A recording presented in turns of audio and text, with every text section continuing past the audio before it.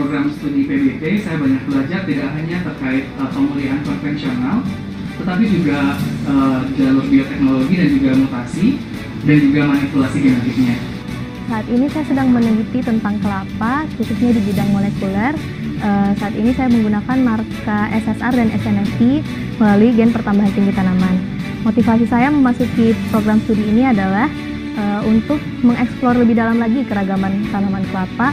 Oleh karena itu saya melakukan penelitian di bidang molekuler ini. Motivasi saya memasuki program studi pemulihan dan bioteknologi tanaman, di mana saya ingin mengeksplor diri dan mendapatkan pengalaman dari dosen-dosen pengajar yang profesional di bidangnya. Motivasi saya memasuki program studi pemulihan dan bioteknologi tanaman adalah karena fasilitas yang ada di PBI sangat lengkap. Motivasi saya mengambil program ini adalah saya ingin menciptakan varietas tanaman yang bermanfaat bagi umat manusia. Saat ini saya sudah memasuki semester 2 dan sedang melakukan penggaluran tanaman jagung. Alasan saya masuk jurusan program studi ini adalah saya ingin menjadi breeder yang handal. Dan dosen-dosen di program studi pemulihan dan bioteknologi sangat unggul dan kompeten. Yang menarik dari program studi ini adalah saya dan teman-teman bisa belajar tentang pemulihan secara konvensional dan juga bioteknologi dari dosen-dosen yang handal, serta telah menghasilkan inovasi-inovasi yang baru dan mutakhir dalam bidangnya. Riset-riset yang dilakukan di program studi pemulihan dan bioteknologi tanaman ini difasilitasi dengan fasilitas yang cukup memadai serta lengkap. Oleh karena itu, penelitian di bidang ini dapat berjalan dengan lancar serta menghasilkan inovasi-inovasi yang mutakhir. Penyelenggaraan proses studi pada program studi pemulihan dan bioteknologi tanaman didukung oleh para dosen yang sangat berkualitas, prasarana pembelajaran yang sangat baik, kebun percobaan dan laboratorium yang terkelola dengan sangat baik, serta atmosfer akademik yang sangat kondusif. Di program studi pemulihan dan bioteknologi tanaman ini, kami menempa anak bangsa untuk menjadi pemulihan tanaman yang handal melalui pendekatan pemulihan konvensional maupun bioteknologi di tingkat seluler maupun molekuler. Indonesia membutuhkan SDM yang handal di bidang pemulihan dan bioteknologi tanaman. Karena itu, melalui program studi pemulihan dan bioteknologi tanaman Sekolah Pasca Sarjana IPB, kami siap untuk mendidik anak bangsa. Program studi pemulihan dan bioteknologi tanaman mendidik calon-calon pemulia tangguh yang mempunyai latar belakang ilmu yang kuat dan pengalaman yang mumpuni dalam bidang pemulihan dan bioteknologi tanaman, baik pengalaman di lapangan maupun di laboratorium. Oleh karena itu, mari bergabung bersama kami di program studi ini. Mari bergabung bersama kami, studi lanjut di program studi pemulihan dan bioteknologi tanaman Sekolah Pasca Sarjana Institut Pertanian Bogor. Ayo, mari bergabung di program studi pemulihan dan bioteknologi tanaman. Ayo bergabung bersama kami di program studi pemulihan dan bioteknologi tanaman. Mari bergabung di program studi pemulihan dan bioteknologi tanaman. Ayo bergabung bersama kami di program studi pemulihan dan bioteknologi tanaman. Mari bergabung di program studi pemulihan dan bioteknologi tanaman. Mari bergabung di program studi pemulihan dan bioteknologi tanaman. Mari teman-teman, bersama kita bergabung pada program studi pemulihan dan bioteknologi tanaman Sekolah Pasca Sarjana IPB.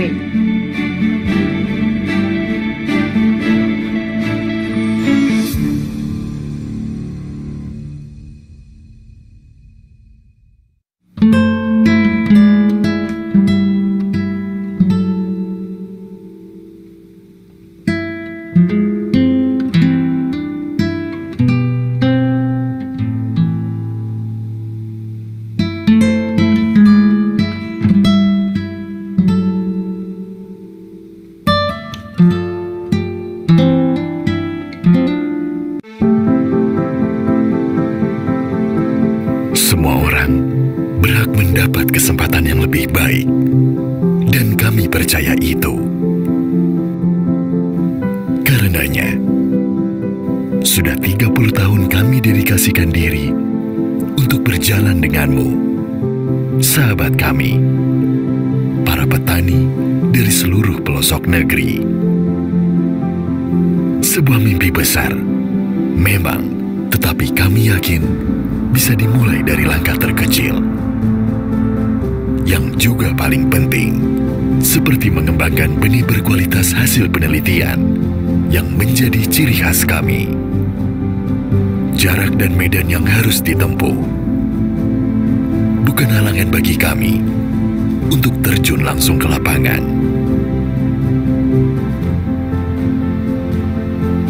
Kadang penuh keringat, kadang ditemani terik yang menyengat. Tak masalah, karena disinilah perjalanan kami bersamamu dimulai.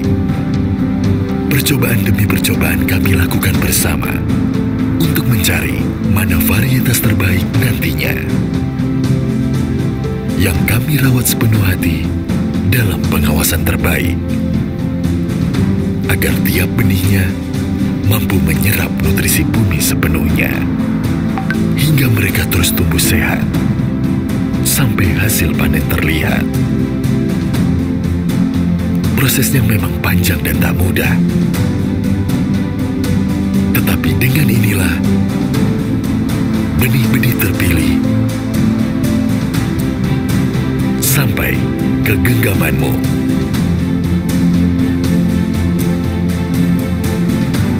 Untuk kemudian dikemas menjadi produk cap panah merah yang akan membantu petani-petani selanjutnya. Kami sadar ada banyak hal yang masih harus dilakukan untuk maju bersamamu. Karenanya, pelatihan tercipta untuk kami, supaya bisa selalu siaga membantumu.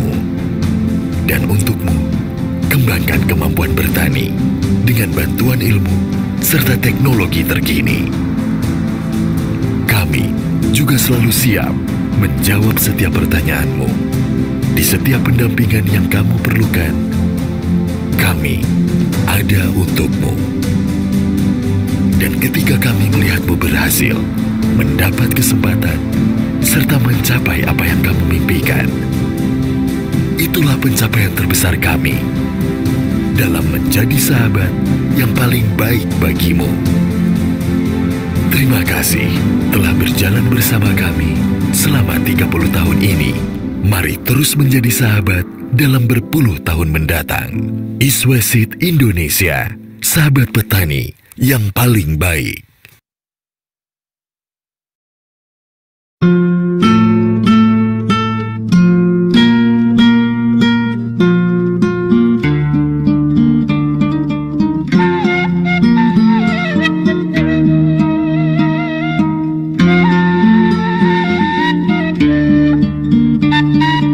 Assalamualaikum warahmatullahi wabarakatuh. Semangat pagi sahabat semua, jumpa lagi di M Syukur IPB Channel. Kali ini kita akan ngobrol dengan mahasiswa magister program studi pemulihan dan bioteknologi tanaman IPB, penelitian tentang marigold di Pasir Sarongge, Mas Ade Bukhori. Baik, selamat pagi Prof. Syukur. Pagi, Terima kasih. Waalaikumsalam Bapak. Terima kasih Bapak atas kesempatannya. Saya Ade Bukhori, merupakan mahasiswa magister S2 program pemulihan dan bioteknologi tanaman. Sekarang sudah menginjak semester 3 mau ke semester 4 ini. Oh, masih semester 4 ya? Iya, masih semester 4. Baik ya sahabat semua, Mas Ade ini sedang melakukan penelitian tentang marigold, hasil mutasi dan juga hasil persilangan untuk 2 spesies. Nanti dia akan cerita tentang penelitiannya. Jadi penelitian ini dibimbing oleh saya sebagai anggota komisi ya. Iya Pak. Ketua komisinya Bu Syarifah Aisyah. Bu Syarifah Aisyah dan Bu Dewi Sukma. Iya, dengan Ibu Dewi Sukma. Ya Mas Ade, bisa diceritakan apa saja topik penelitian tentang marigold ini? Baik. Kalau topik penelitian saya itu mengevaluasi ya Prof, bagaimana karakter morfologi maupun sampai ke pigmen, juga untuk beberapa genotipe hasil-hasil pemulihan marigold kita yang sudah dilakukan selama ini melalui persilangan dan juga mutasi di dataran tinggi dan rendah. Dataran tinggi dan dataran rendah. Iya, betul, Prof. Ketinggiannya berapa tempat di sini? Berapa ketinggian? Ya, untuk di dataran rendahnya sendiri itu ketinggiannya sekitar 220 mdpl, sedangkan dataran tingginya kurang lebih 1100. Oke. Ada berapa genotip ya Mas Ade yang diuji? Ya, untuk yang kita uji di sini ada 11 genotipe harapan kita. Untuk 4-nya itu merupakan pembandingnya begitu. 4 merupakan pembanding dan 11 genotipe yang diuji ya sahabat semua. Dan tadi disampaikan pengujian dilakukan di 2 lokasi ya, 2 lokasi dan 2 ketinggian sekaligus ya. Dataran rendah 200 sampai 250, 220 ya. 220 di atas permukaan laut dan dataran tinggi 1100 di kebun percobaan IPB Pasir Sarungge. Nah, ini menggunakan 11 genotipe hasil perakitan tim kita. Dan ini perbanyakannya menggunakan biji atau vegetatif? Ya, ini perbanyakannya menggunakan vegetatif seluruhnya. Jadi semua genotipe yang digunakan ini adalah perbanyakan vegetatif ya sahabat semua. Dan mengapa? Ini berarti orientasinya atau arahnya adalah pelepasan varietas untuk yang pembiak vegetatif berarti ya? Iya betul Pak, pelepasan varietas untuk pembiakan vegetatif. Harus ke vegetatif gitu. Iya, jadi kan untuk pembelian itu alurnya sangat panjang sekali ya Prof. Bisa kita capai 5 sampai 6 tahun mungkin atau lebih begitu ya Prof. Karena kita juga harus membentuk populasi galur murni terlebih dahulu untuk varietas-varietas hibrida. Nah, ataupun varietas tersebut mudah untuk penyebukan sendiri. Nah, namun untuk marigold ini sendiri tipe bunga yang diharapkan itu adalah tipe bunga yang oligulate seluruhnya, atau kita kenal dengan bentuk bunga yang keseluruhannya bunga pita seperti itu. Bunga pita. Nah, permasalahannya apa kalau misalnya tadi kan berbanyak secara vegetatif. Kalau dengan biji bagaimana tipe bunga pita ini? Nah, bunga pita ini Prof, polennya tidak ada tetapi sangat sedikit. Sangat sedikit kemungkinan munculnya polen ada di bunga pita tersebut.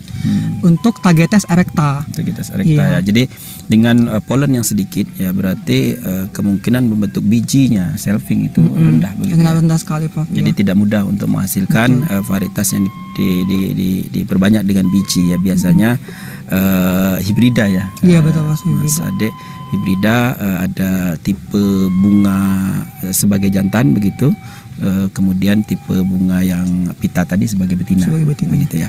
Nah, sahabat semua tadi bahwa perbanyakannya menggunakan biji ini untuk tipe pita itu tidak mudah, sehingga orientasinya pelepasan varietas itu ke arah perbanyakan vegetatif ya sahabat semua. Nah, selain daripada itu apa manfaat bagi petani kalau diperbanyak secara vegetatif? Iya betul, kalau manfaat bagi petani itu nanti petani akan bisa memperbanyak sendiri.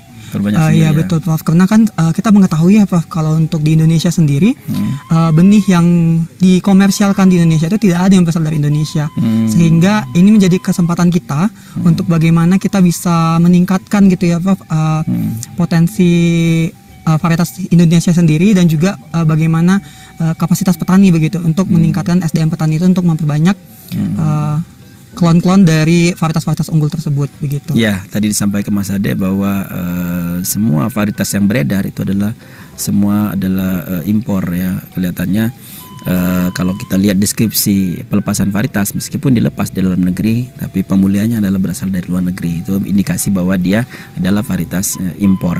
Nah, Mas Ade, ini dari 11 yang diuji tadi, apakah ada yang kira-kira punya prospek yang bagus genotipe untuk dilepas? Iya, ada beberapa genotipe kita yang sangat baik ya Prof.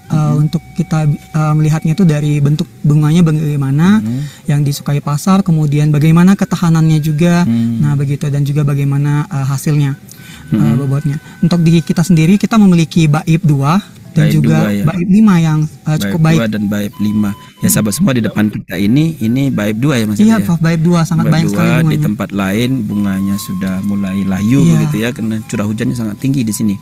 Hampir setiap hari hujan ya di Pasir Sarungge ini. Dan kita lihat kalau kita bandingkan dengan 4 varietas pembanding bunganya sudah habis semua ya. Iya betul. Dan dia masih lebat begitu ya di sini, sahabat semua bisa dilihat sebagai latar depan dari kita. Ini adalah Baib 2 yang kalau kita daftarkan varietasnya namanya apa ini? Sudamala oranye 1. Sudamala oranye 1 ya, Sudamala orange ya. Jadi dan ternyata selain daripada ketahanannya juga bagus ya terhadap curah hujan tinggi, juga kelihatannya lebat banget ya. Iya Pak, lebat sekali. Alhamdulillah. Ini diperbanyak secara vegetatif, dan kita dengan pembanding pun kita perbanyak secara vegetatif juga pembanding, sehingga kita bisa lihat apakah dia punya kemampuan yang bagus ya, bisa mendandingi setidaknya perform dari pembanding yang sudah dilepas ya. Nah, Mas Ade berarti ada Baib 2, tadi ada Baib 3 gitu ya. Baib 5 Pak. Baib 5 ya. Oh, Baib 5 apa namanya? Itu untuk Tagetes erecta Pak. Tagetes erecta. Ya. Karena kan kita di sini mengujinya untuk 2 spesies juga Pak. Tagetes erecta dan Tagetes patula. Tagetes erecta dan Tagetes patula. Yang banyak beredar Tagetes erecta. Iya, Tagetes erecta Pak. Erecta ya. Patula ada tapi belum ada varietas yang lihat ini ya. Tes. Jadi dengar kuning. Erecta itu yang banyak dengar kuning. Bali ya, untuk berbagai keperluan wisata, hotel, dan juga untuk ibadah ya, keperluannya 8 sampai 20 ton per hari ya sahabat semua, dan itu semua menggunakan Tagetes erecta ya. Iya betul Pak. Tapi ada masalah kan di Tagetes erecta untuk variasi-variasi bunga ya. Iya betul Prof. Bunga-bunga warna-warnanya seperti apa yang kalau Tagetes erecta? Nah, kalau Tagetes erecta itu hanya sampai saat ini yang kita temukan adalah yang beredar warna oranye, keemasan atau gold, kita ketahui dengan sebagai gold. Kemudian warna kuning dan juga putih ke krim gitu Prof. Jadi belum putih murni tapi lebih ke krem gitu. Belum ada merahnya ya? Belum Prof, belum ada merah. Merah hanya di patula. Merah itu ada di patula ya. Jadi kalau ingin mentransfer dari patula ke erecta, apakah memungkinkan Mas Ade? Bisa Prof, sangat memungkinkan. Dia spesies yang berbeda ya? Iya, dengan spesies berbeda kita melakukan persilangan interspesifik. Bisa. Kelihatannya secara internasional sudah ada juga ya? Sudah ada Prof. Namanya Zenith Red kalau tidak salah ya. Nah, jadi Zenith Red itu adalah interspecific hybridization, persilangan spesifik antara Tagetes erecta dengan Tagetes patula, namanya Zenith Red. Jadi ukuran bunganya menjadi lebih besar, kemudian juga bisa tipe bunga pitanya lebih banyak bunga pitanya di situ, tapi warna merahnya bisa terintroduksi. Iya betul. Jadi kita juga bisa, mudah-mudahan ini dari hasil persilangan spesifik yang kita juga melakukan. Iya, kita juga melakukan. Mudah-mudahan kita mendapatkan varietas yang dari erecta yang punya variasi warna yang lebih banyak lagi ya, khususnya adalah warna merah sahabat semua. Nah, tadi Mas Ade menguji di 2 lokasi ya. Ini untuk keperluan apa Mas Ade? Ini untuk keperluan bagaimana sih sebenarnya kita ketika kita akan memberikan kepada petani sebaiknya itu ditanam di mana begitu. Walaupun pelepasan varietas untuk tanaman hias sebenarnya tidak membutuhkan uji adaptasi ya Prof, sebenarnya hanya observasi. Namun kita lakukan ini untuk nanti sasaran kita untuk kepada petani nanti sebaiknya di level ketinggian berapa begitu sebaiknya ditanam usul dari kita begitu. Nah, jadi memang ya sahabat semua, untuk tanaman hias varietas-varietasnya tidak dilakukan uji adaptasi, hanya uji observasi saja. Jadi hanya di satu lokasi melakukan deskripsi dibandingkan dengan pembandingan pun tidak harus ditanam ya, sehingga relatif lebih mudah sesungguhnya. Tapi tadi sampai ke Mas Ade, pengujian ini untuk mengetahui daya adaptasi galur-galur kita ini jika ditanam dataran rendah seperti apa performnya, dataran tinggi seperti apa performnya ya. Jadi maka diuji, kelihatannya tidak hanya 2 lokasi tetapi di satu lokasi di dataran tinggi juga 2 musim ya. Iya betul Pak, 2 musim menanam. Kita ingin tahu sehingga kita ada 3 unit. Nah, kalau 3 unit nanti bisa kita lihat bagaimana menggunakan analisis stabilitas kelihatannya bisa ya apakah itu dengan AMI atau menggunakan Finlay Wilkinson. Nah, selain daripada itu kan satu bab ya, ada yang lain. Iya betul, yang lain itu kita mengevaluasi hasil-hasil galur hibrida interspesifik Prof, interspesifik maupun intraspesifik. Oh, jadi berarti disilangkan juga ya antara yang patula dengan erecta untuk dievaluasi. Iya betul Prof. Dengan pembanding Zenith Red tadi ya. Iya betul. Oke. Itu bab sendiri. Yang lain apa tadi mengamatin itu juga ya? Apa kandungan pigmen? Pigmen. Iya, itu di chapter uji analisis stabilitas, Prof. Ya, jadi kita mengamati bagaimana sih sebenarnya apakah ada juga pengaruh begitu ya, Prof? Ketinggian tempat tersebut, kualitas pigmennya apakah? Karena kita lihat ya untuk warna merah sendiri ketika ditanam secara kelihatan mata begitu, secara fenotipik dia akan memudar begitu. Tapi bagaimana dengan kandungannya? Kita akan lihat kuantifikasinya juga kan dengan kalorimeter dan juga bagaimana dengan pigmennya untuk mengkonfirmasi begitu. Ya, baik sahabat semua, sekarang Mas Ade sudah semester 3 mau ke 4. 3 masuk ke semester 4, penelitiannya masih panjang ya? Iya, sepertinya. Mudah-mudahan lulus semester 4. Amin ya rabbal alamin. Paling lambat semester 5 lah ya, biar tidak terlalu jauh dari lulus tepat waktu gitu. Walaupun belum semester 4 lulusnya, tapi mudah-mudahan tidak terlalu panjang ya. Iya, betul. Dan sahabat semua, ini adalah penelitian yang tidak banyak dilakukan ya oleh mahasiswa magister di dalam negeri juga ya, kelihatannya ya Mas Ade. Kita harapkan dari informasi yang diperoleh oleh Mas Ade ini kita bisa daftarkan varietasnya. Kita sudah daftar 7 ya sebenarnya. Sudah, Prof. Kita sudah dari daftarkan informasi Mas Ade ini kita bisa lepas juga varietasnya, terutama tadi yang sudah malah orange ya, sudah malah orange 1. Demikian saya kira pertemuan kita sahabat semua, ngobrol kita dengan mahasiswa magister Mas Ade ya. Sampai jumpa di lain kesempatan. Semangat selalu. Assalamualaikum warahmatullahi wabarakatuh. Waalaikumsalam.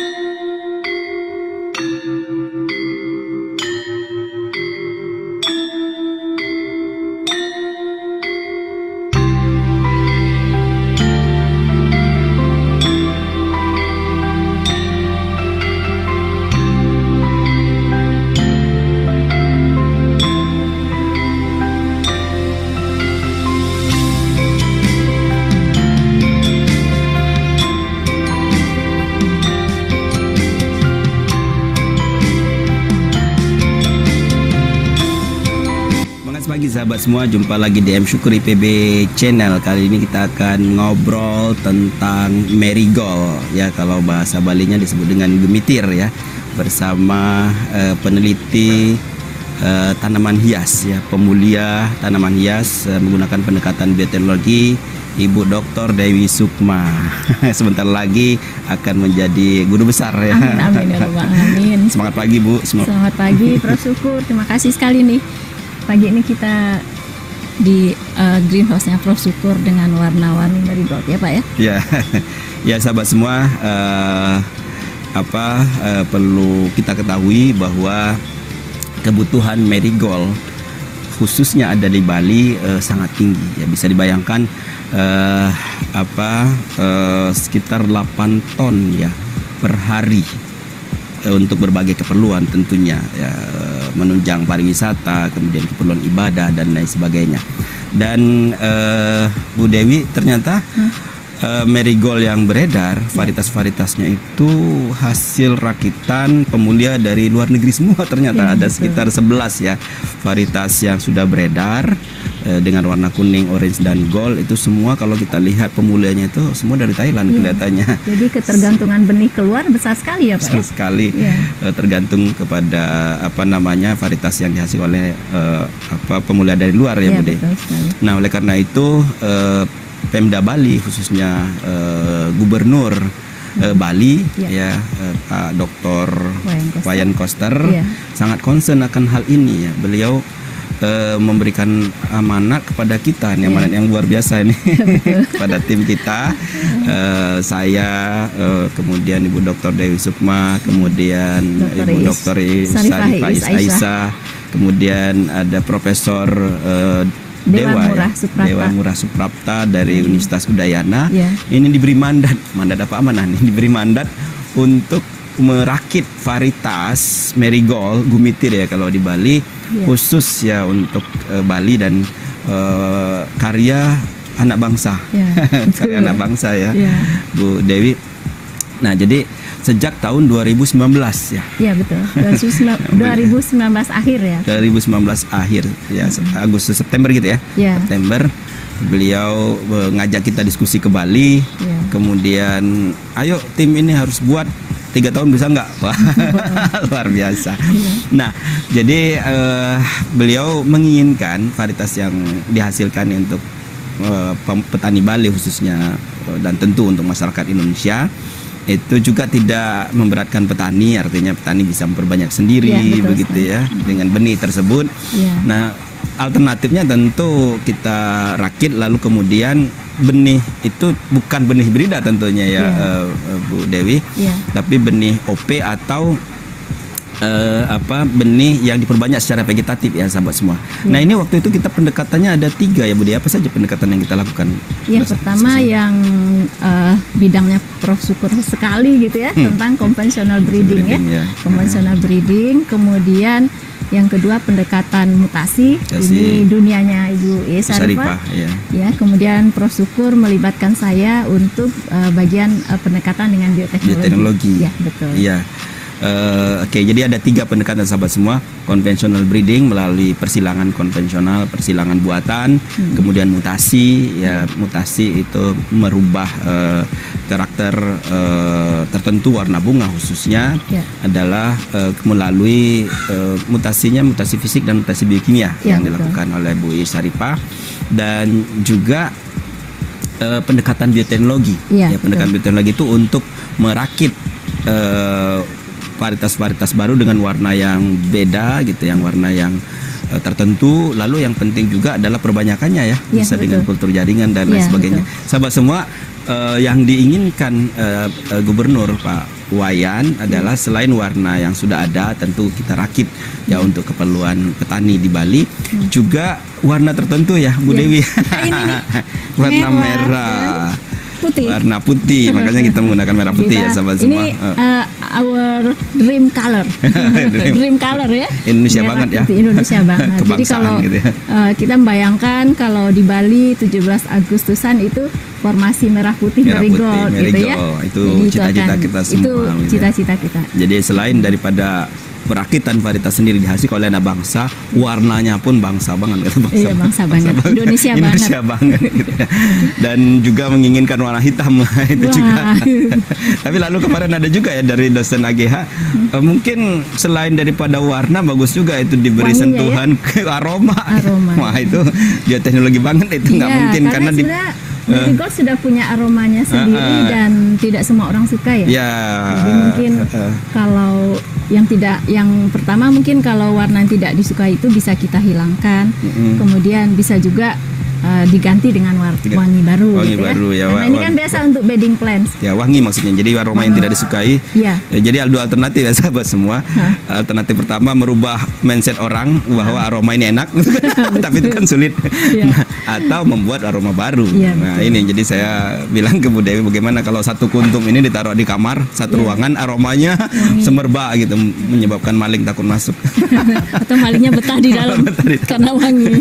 Jadi bisa diambil dari gennya sedap malam, kemudian kopi barangkali ya. Kopi bisa juga. Kemudian anggrek juga ada yang. Anggrek juga ada phalaenopsis yang wangi. Atau melati ya. Melati. Nah, itu juga tantangan ya bagi kita. Kalau misalnya aromanya itu ini tidak hanya untuk kepentingan di Bali, kalau aromanya sudah semerbak gitu untuk kepentingan luar biasa gitu ya. Nah, jadi sahabat semua, kami sejak tahun 2019 itu melalui 3 pendekatan itu mulai merakit varietas dengan menggunakan plasma nuva yang ada tentunya gitu ya, melalui persilangan tadi, kemudian melalui mutasi, melalui bioteknologi gitu ya. Nah, di tahun 2022 ya, 2022 ini kita sudah mendapatkan berapa Bu? 6 ya, 7 ya? 6 sampai 7 varietas. 7 varietas yang sudah terdaftar. Ada namanya. Wah, namanya sudah malah ya sahabat semua. Ini adalah nama yang diberikan oleh Gubernur Pak Wayan. Makasih Pak Wayan, ini namanya sudah malah. Sudah malah. Sudah malah itu nama yang harapan banget gitu ya. Iya, betul. Menurut Pak Wayan. Maka kita beri nama sudah malah emas, sudah malah barak, itu putih, sudah malah kuning. Sudah malah ini apa orange ya. Orange ya. Sudah malah orange dan sudah malah satunya lagi Pak. Emas, putih. Merah, sudah merah sama orange ya, sudah malah orange. Oke. Nah, jadi ini adalah salah satunya. Nah, sahabat semua, ini adalah sudah malah emas. Ya, ini kita lakukan mutasi, kemudian mutasi dari MG04 ya, nama plasma yang kita koleksi, kemudian kita silangkan dengan MG02. Ya, kemudian kita selfing, dibiarkan menyebuk sendiri di dalam greenhouse. Kemudian kita perbanyak yang bagus-bagus, yang kita pilih yang bagusnya. Kemudian kita beri nama sudah malah emas.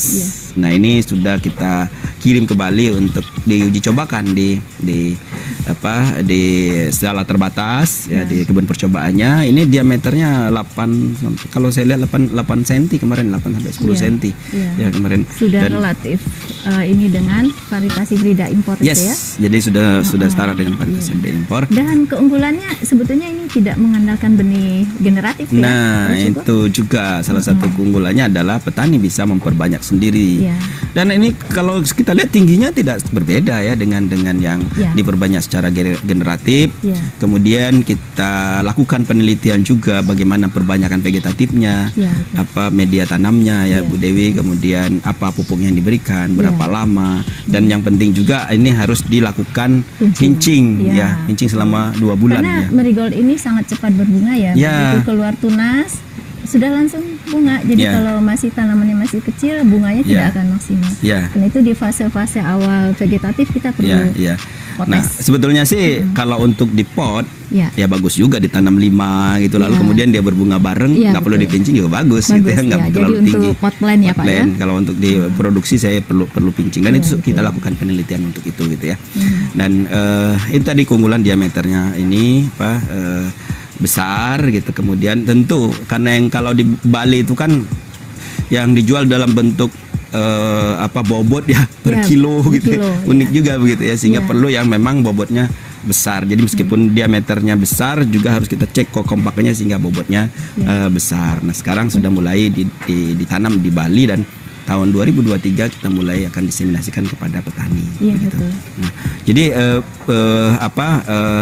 kemudian Bu Dewi karena diperbanyak secara vegetatif, berarti kita bisa menggunakan kultur jaringan, Bu Dewi. Ya, itu salah satu yang kita perlu perhatikan ya Prof. Syukur, karena ketika kita mengirim stek dari satu daerah ke daerah lain, sebetulnya itu tidak aman ya. Tidak aman ya. Karena kita berisiko untuk menyebarkan patogen juga ya. Jadi misalnya kalau patogen itu belum ada di Bali, kalau kita bawa stek in vivo dari sini berisiko patogen baru. Karena itu kita semua varietas yang kita punya ini kita sudah in vitro, perbanyak in vitro. Jadi pertama yang akan kita introduksikan ke sana adalah bibit steril. Bibit steril ya. Pengalaman kemarin ya di bandara ya. Ya, di bandara kita membawa tanaman tidak bisa. Ketika kita membawa bibit botolan itu aman karena steril. Itu aman dan juga untuk penyimpanan juga ya. Iya, betul. Tidak mudah kalau tanaman dalam bentuk vegetatif dan cepat berbuka gini, harus punya konservasi juga dan juga sahabat semua, luar biasanya lagi ternyata Pemda Bali, Dinas Pertaniannya itu punya ya laboratorium kultur jaringan ya Bu Dewi ya. Jadi tinggal kita latih saja mereka. Kemarin kita sudah kirim asisten. Kirim asisten ke sana. Kita bawa botolan, kemudian diajarkan di sana cara memperbanyaknya. Sehingga nanti dari balai benih atau dari dinas itu bibit yang dikirim ke masyarakat itu adalah bibit yang steril, yang sehat. Ya, jadi selain daripada stek nanti adalah juga dengan kultur jaringan di sana ya. Jadi kita manfaatkan teknologi kekinian lah gitu ya untuk itu. Nah, sahabat semua, yang beredar memang sekarang warnanya kuning dan orange ya, kuning orange emas kira-kira gerakannya itu. Dalam sebetulnya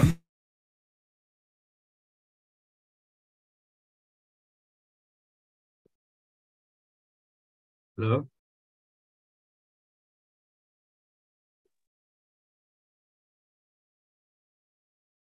Assalamualaikum Pak Dekan. Salam. Selamat Terima pagi. kasih. Selamat pagi. Pagi.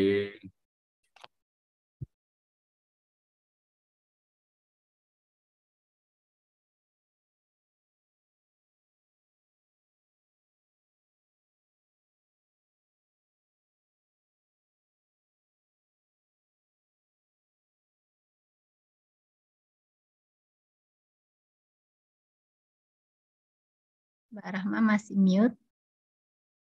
Silakan, Mbak.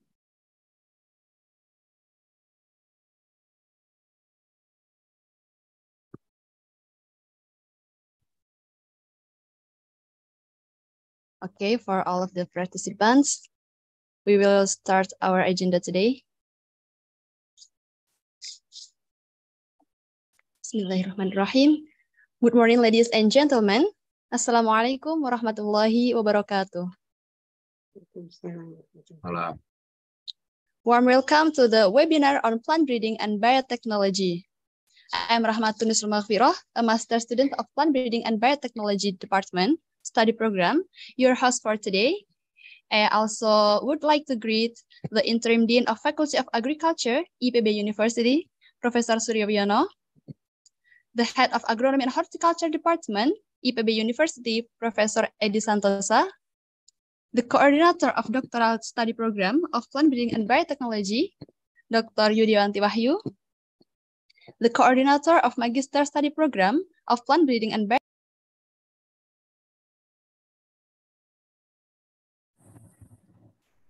Termute, Mbak Rahma. Termute, Mbak Rahma.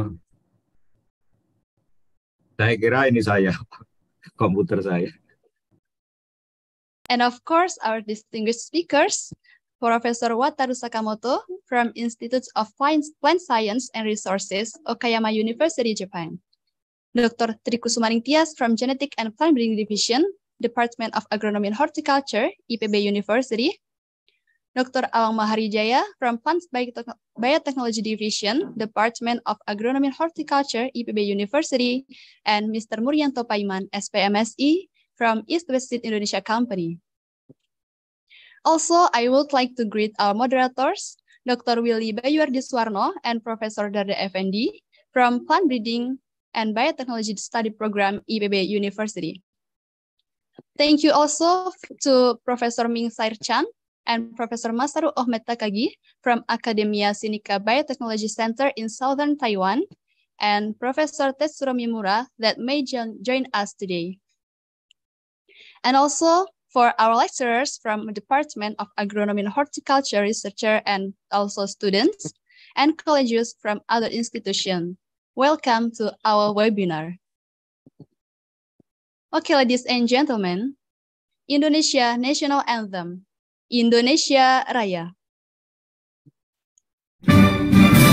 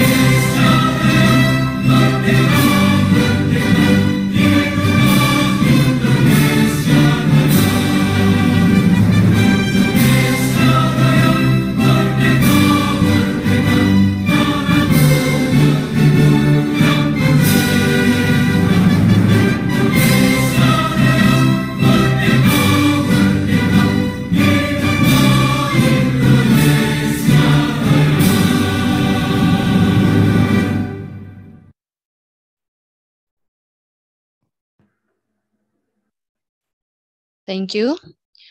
Ladies and gentlemen, anyway, today's webinar is held in collaboration with Plant Breeding and Biotechnology Study Program, IPB University and East West Indonesia, and also managed by Forsca BPT. And we are also grateful since today's webinar is the second out of the Plant Breeding and Biotechnology series webinar in this year.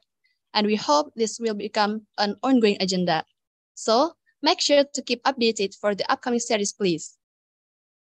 Today's webinar will be divided into 2 sessions, which featuring 4 speakers and 2 moderators to elaborate the topics. Ladies and gentlemen, please allow me first to read the agenda for today. The first agenda is praying. The second one is welcoming speech from the head of Agronomy and Horticulture Department. The next agenda is welcoming speech and opening. And the fourth is the core of our agenda, that is seminar session and discussion led by our moderators. And the last one is closing.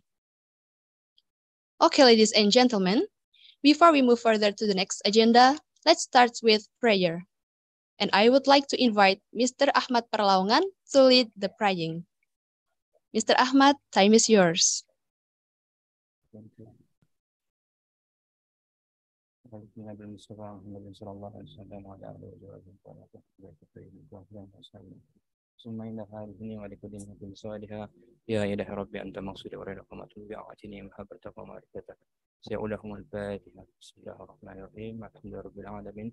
الرحمن الرحيم مالك يوم الدين إياك نعبد وإياك نستعين اهدنا الصراط المستقيم صراط الذين أنعمت عليهم غير المغضوب عليهم ولا الضالين آمين.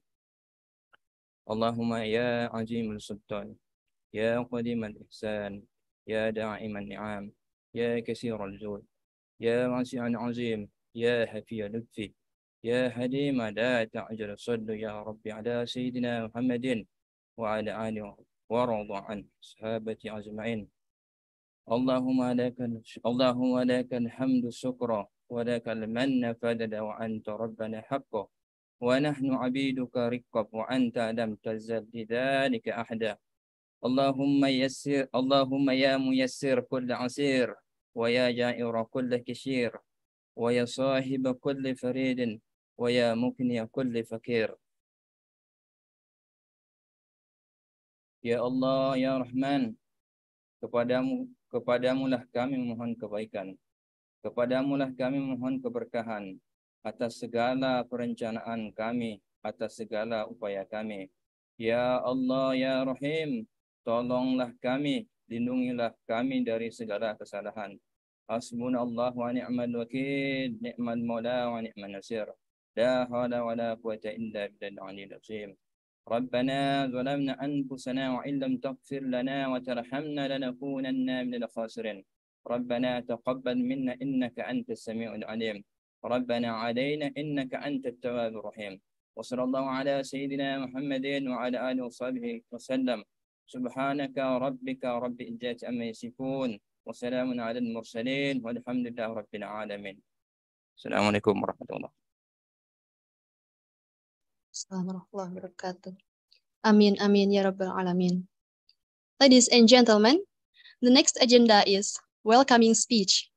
Without further ado, I would like to invite the head of Agronomy and Horticulture Department, Professor Eddie Santosa. For Professor Eddie, time is yours. Thank you very much, Mbak Rahmatun. My voice clear? Yes, Mr. Okay. Clear. Good morning, ladies and gentlemen. Assalamualaikum warahmatullahi wabarakatuh. I think today is very nice day. I see in outside it's very clear weather.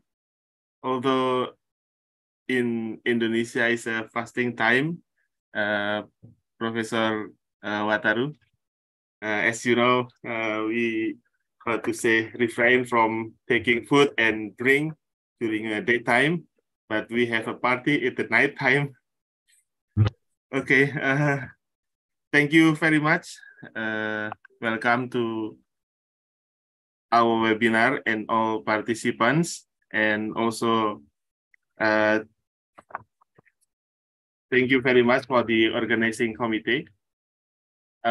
This is a webinar conducted by the Plant Breeding and Biotechnology Study Program under Department of Agronomy and Horticulture and Faculty of Agriculture, IPB University. Of course, this is very important agenda conducted by the department as part of introduction of the study programs. And of course, this meeting will not happen unless the participant from the Professor Dewi Sukma as head of the study program, and also Dr. Yudiwanti as head of the study program. First of all, thank you very much for invited distinguished speaker, Professor Wataru Sakamoto from Okayama University, Dr. Awang Maharijaya, and Ibu Dr. Tri Kusumaningtyas from IPB University, and of course, the young generation, Mr. Muryanto Paiman from East West Seed Indonesia. Also, thank you very much to our moderators, Pak Profesor Darda Effendi and Dr. Willy Bayuardi, and Ms. Rahmatun as host. I see from the participants, Professor Mingsar Chan and Professor Masaru Takagi. Good morning, Professor. Welcome to the webinar. And also I see Professor Bambang Sabto Purwoko, Pak Dr. Master. Congratulations, Pak Dr. Master, for your promotion this week. Okay, of course, we appreciate for supporting from Mr. Dean, Professor Suryo Yono, and we hope you have some speech to open this meeting, Mr. Dean. In short, I think everybody knows that biotechnology is very important because, in my opinion, it is the future engine. So, and we rely on plant breeding and biotechnology to fulfill our need from agriculture in food, feed, fiber, fuel, and something that Professor Sukur present in this morning for fences, for our healing. I think it's very important. So in short, biotechnology is very important. And again, thank you very much for all participants for this meeting. I hope all of us, have a nice webinar, and we will have a strong collaboration in the near future. I think this is my short speech. Thank you very much. And again, thank you very much for Dr. Yudiwanti and Professor Dewi Sukma for organizing this meeting, and all the plant breeding and biotechnology members. Thank you very much. Assalamualaikum warahmatullahi wabarakatuh. Waalaikumsalam warahmatullahi wabarakatuh. Thank you very much, Professor Edi, for the speech. The next agenda is welcome speech and opening.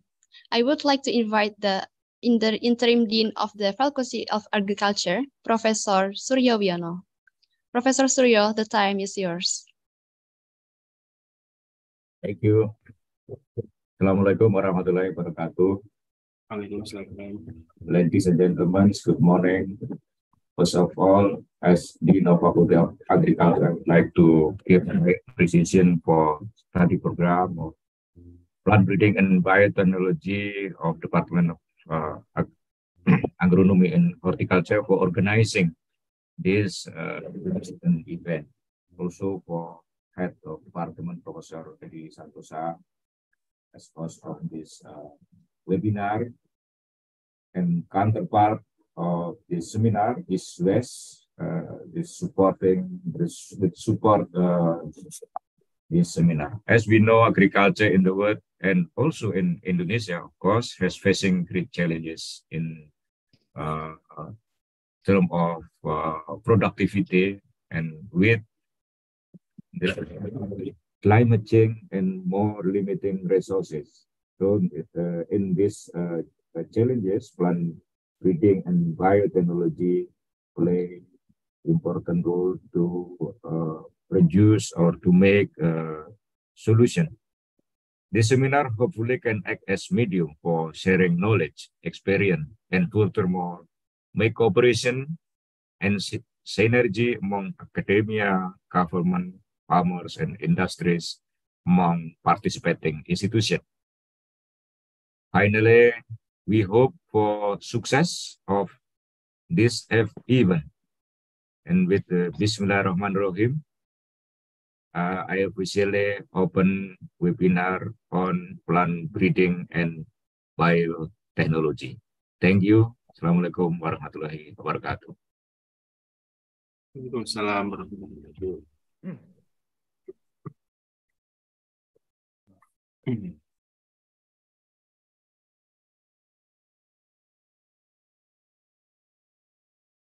Thank you very much, Professor Suryo, for the speech and opening. Ladies and gentlemen, now we have come to our main agenda. But before we move further to the next agenda, let's take a picture for the documentation of this meeting. And maybe Mas Aldi, may you help me and to take the photo, please? And also for the participants who are able to show your video, please open your video and camera, please.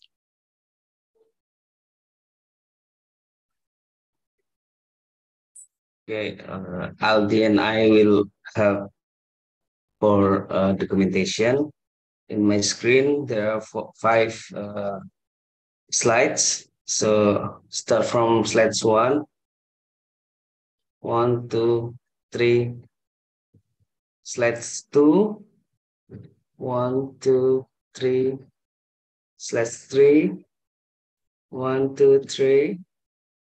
Slides 4. And the last slides 5. Okay. Dan Mbak Rahma. Thank you very much, Mas Zulfikar and Mas Aldi, for helping me to take the picture. Okay, ladies and gentlemen, now we have come to our main agenda, that is the presentation and discussion session.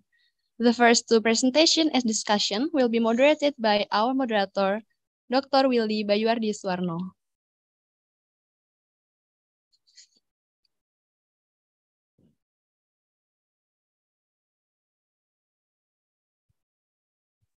Yes, show the slide, please, Mas.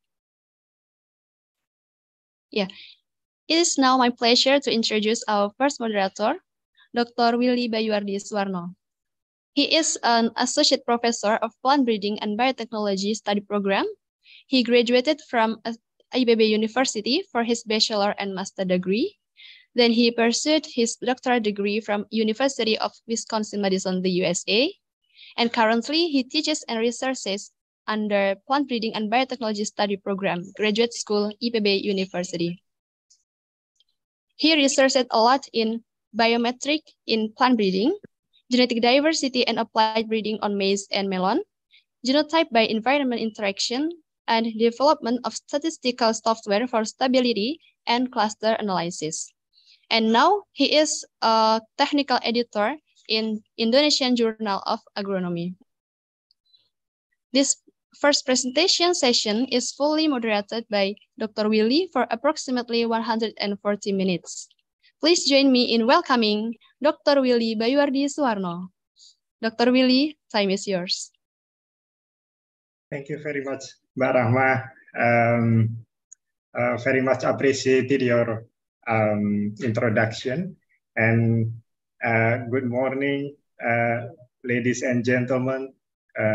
I hope you're all in the good health. And it's a great honor for me to be with you in this session. For this session, we will have two great presenters. For the first presenter, I would like to invite Professor Wataru Sakamoto. Let me briefly introduce him.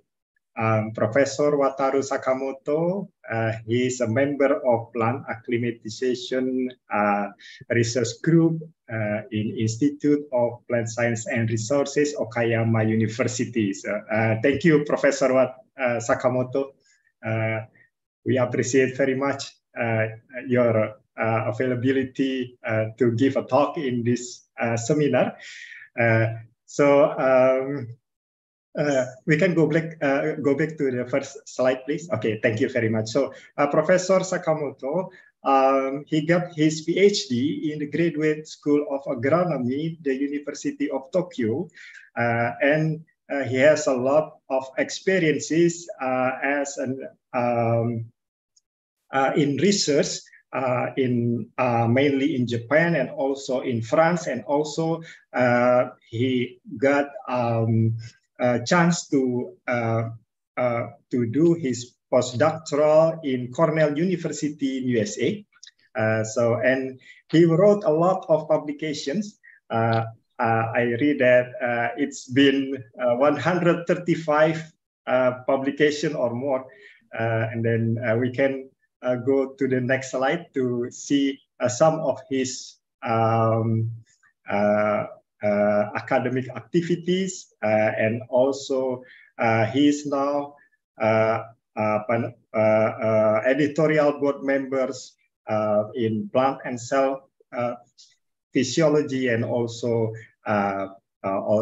in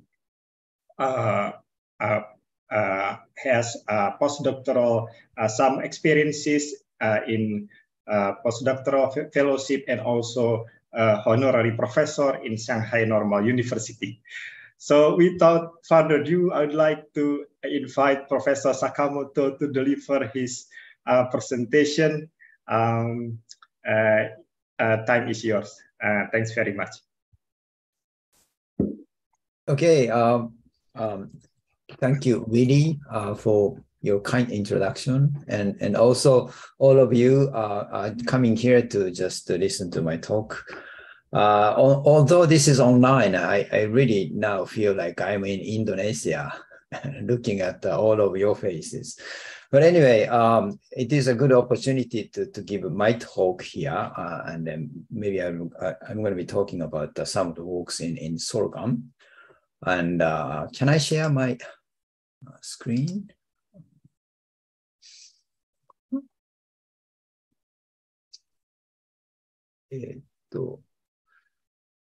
Does it look okay? Yes. Yes. Yeah. It's very good. Yeah.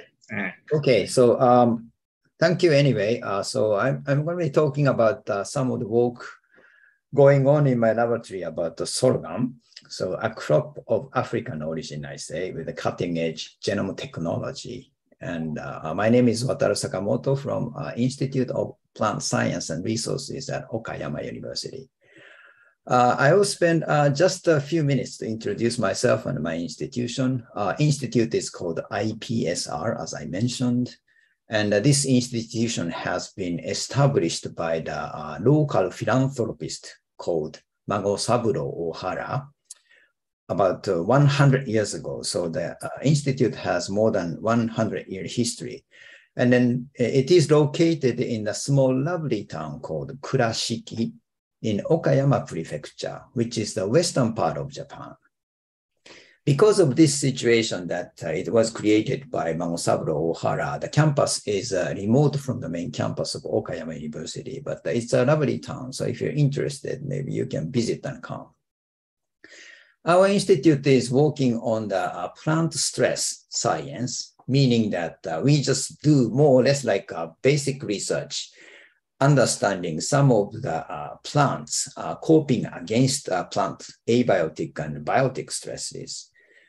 So like a pathogen or insects, those are the biotic stress, and then how those plants interact with the plant, the insect or pathogens, because plant is just stands there with the roots, and then they cannot move from the harsh environments. So they really have to have a systems to fight against those stresses. And in my laboratory, particularly, we are focusing on the light stress. So my group is called the Plant Light Acclimation Research Group. So our group studies various aspects of chloroplast development and photosynthesis. Through understanding of the factors involved in photoprotection and chloroplast function, we aim at improving crop productivity against atmospheric stress over the long term. What this means is that anyway, we work on the basic side of the research, understanding chloroplast biogenesis and photosynthesis, which is important for, let's say, biomass. But we want to carry this knowledge to the developing some of the future crops. So we are in between basic and practical researches. For example, this is one example about a protein called VIPP1, which is a critical factor for the thyroid formation. And some of the students are actually working on this project. And some of the works published from our laboratory can be seen in such kind of journals, so that we just try to publish what we did in the laboratory. Just a couple of advertisements, so that, as I mentioned, I'm a faculty member in the institute, and I have a Twitter account here. So maybe if you're interested, we can follow my account. I also have an account as editor-in-chief of the journal called Plant and Cell Physiology. This journal is one of the top journals in plant science, and it is published by Japanese Society of Plant Physiologists since 1959. So it has more than 60 years of history, and now it is published with partnership from Oxford University Press. So just an advertisement. So if you're interested, follow this Twitter account. All right. Another advertisement is that I have several YouTube videos where I introduce my laboratory as a laboratory of plant genetics and physiology. And there's other video that I visited. I gave a talk last month in Kenya with the anniversary of Kenya-Japan partnership for 60 years. There are many 60 years, but anyway. So if you're interested, maybe you can look at this video. The topic is more or less similar to what I'm going to talk today. Right? Is it okay? So now we go into science. How long do I have for my talk? Would it be okay that I talk like 40 minutes? Sure. Yeah. Yes. Okay. Yeah. Right. So I'll be spending the rest of the time for the introduction of our work in sorghum. So first of all, I always like to have some kind of a brief introduction about the crop improvement. Just the context of crop improvement in the past and future. And the keyword is a high yield with a low input. For the rest of the time, I will talk about our work in sorghum. First one is sorghum QTL mapping using a particular Japanese landrace called takakibi. Sorghum is called takakibi in Japanese, so that we just used one local line to create the genetic material to perform QTL analysis. Keyword is recombinant inlet line, and we did genotyping by sequencing called GBS. Then for the two of the topics here, I will be talking about the particular gene hunting, so the isolation of the gene controlling cadmium accumulation. Cadmium is a toxic element, and then we want to avoid it, particularly in sorghum grains. And then we found that the key gene controlling this cadmium accumulation. So I'm going to be talking about this. So the keyword is what we call the ionome analysis, and the cadmium transporter, HMA3. And finally, there is other gene we identified recently that controls own formation. Are you familiar with the own? Own is a needle-like structure on the lemna, so that rice has some awns, like it may act as protecting grains against birds or some animal attacks, for example. But we now found very important gene controlling this own formation in sorghum. So if I have extra time, maybe I'll talk about this as well. Right? So just a part of introduction, crop improvement, past and future. When you consider about the crop improvement or new crops, what would you think? Crop was developed from the wild type species without knowing any kind of science. What people did is just start to grow some plants after cultivation, and then try to get better one just by selecting, long time. As a result of this, the wild type looking plant becomes a sort of crop which has better grains or more yield. So this process is actually called domestication. Domestication is a process similar to crop breeding, but it takes just so long time. And it's been said that the domestication, this crop system originated about 10,000 years ago, along with the appearance of human being. Okay, so what I want to say here is that we didn't know anything about the science, but we just selected better ones and then now eat. But it was say last century, 20th century, where we understand, how human beings just developed and then how we adapt to environments. Thankful to Charles Darwin, and also a genetic, concept by Gregor Mendel. We now know that something behind this, domestication or selecting, crops. So now we can do scientific breeding program, but it was only initiated like 100 years ago. So we only have 100 years of history about this plant breeding program based on the genetic knowledge, right? So you should keep it in mind anyway. And during that time, we developed, for example, hybrid seed. Hybrid seed is very important for like a hybrid digger or controlling seed quality in the seed companies. But anyway, this knowledge comes from some kind of knowledge in breeding, scientific breeding. And the major outcome of this, our knowledge is a green revolution in the 20th centuries. Most of you are familiar with the green revolution. Probably yes, I hope. So green revolution is something like this one. So the Norman Borlaug, the famous breeder, developed a new variety which have a semi-dwarf phenotype, showing something like this. So the dwarf prevents plant from lodging problems, so that the yield was strikingly increased during the 20th century, like a 2 or 3 times increase. And that's how it's called the Green Revolution.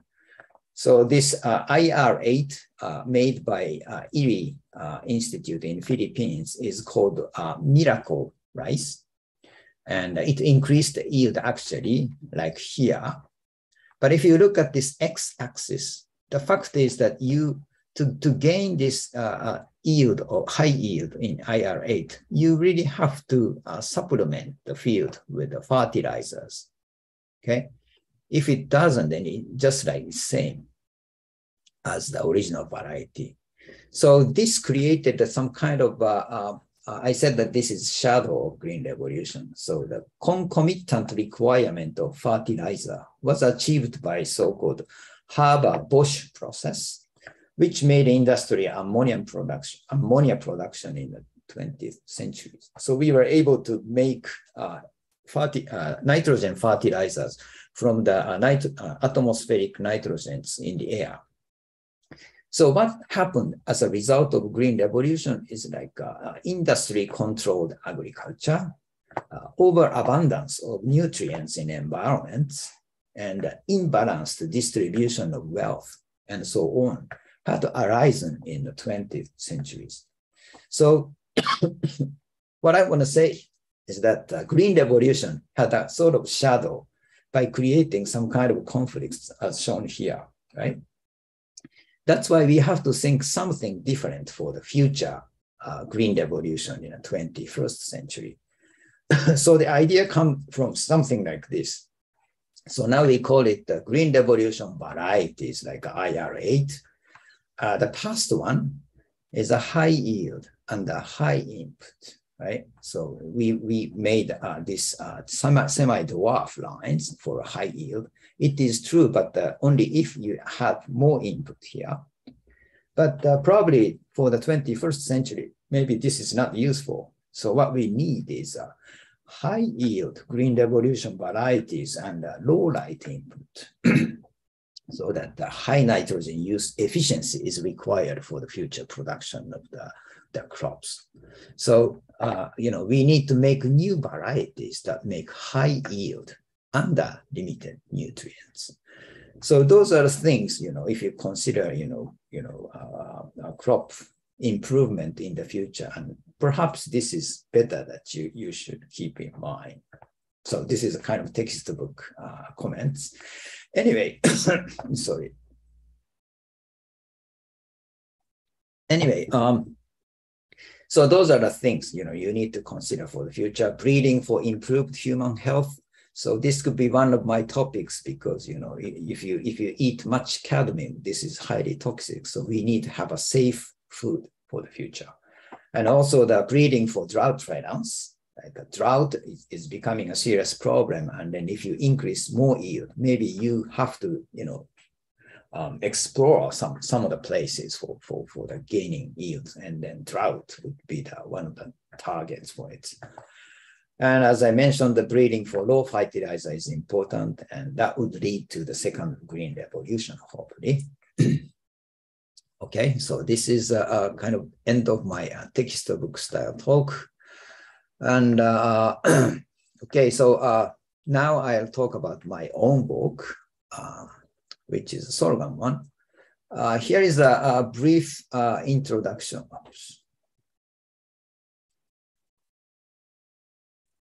Here is a brief introduction. The field work we did in Kakamega city in Kenya 3 years ago, right before the pandemic. And the reason why I started working in sorghum was almost like 15 years ago, when I knew that this sorghum is originated from African continent. So I thought that it's interesting to study. So as you can see, the distribution of wild sorghum species is shown like here, showing that there are variation here in this region, suggesting that this are considered to be the origin of the sorghum.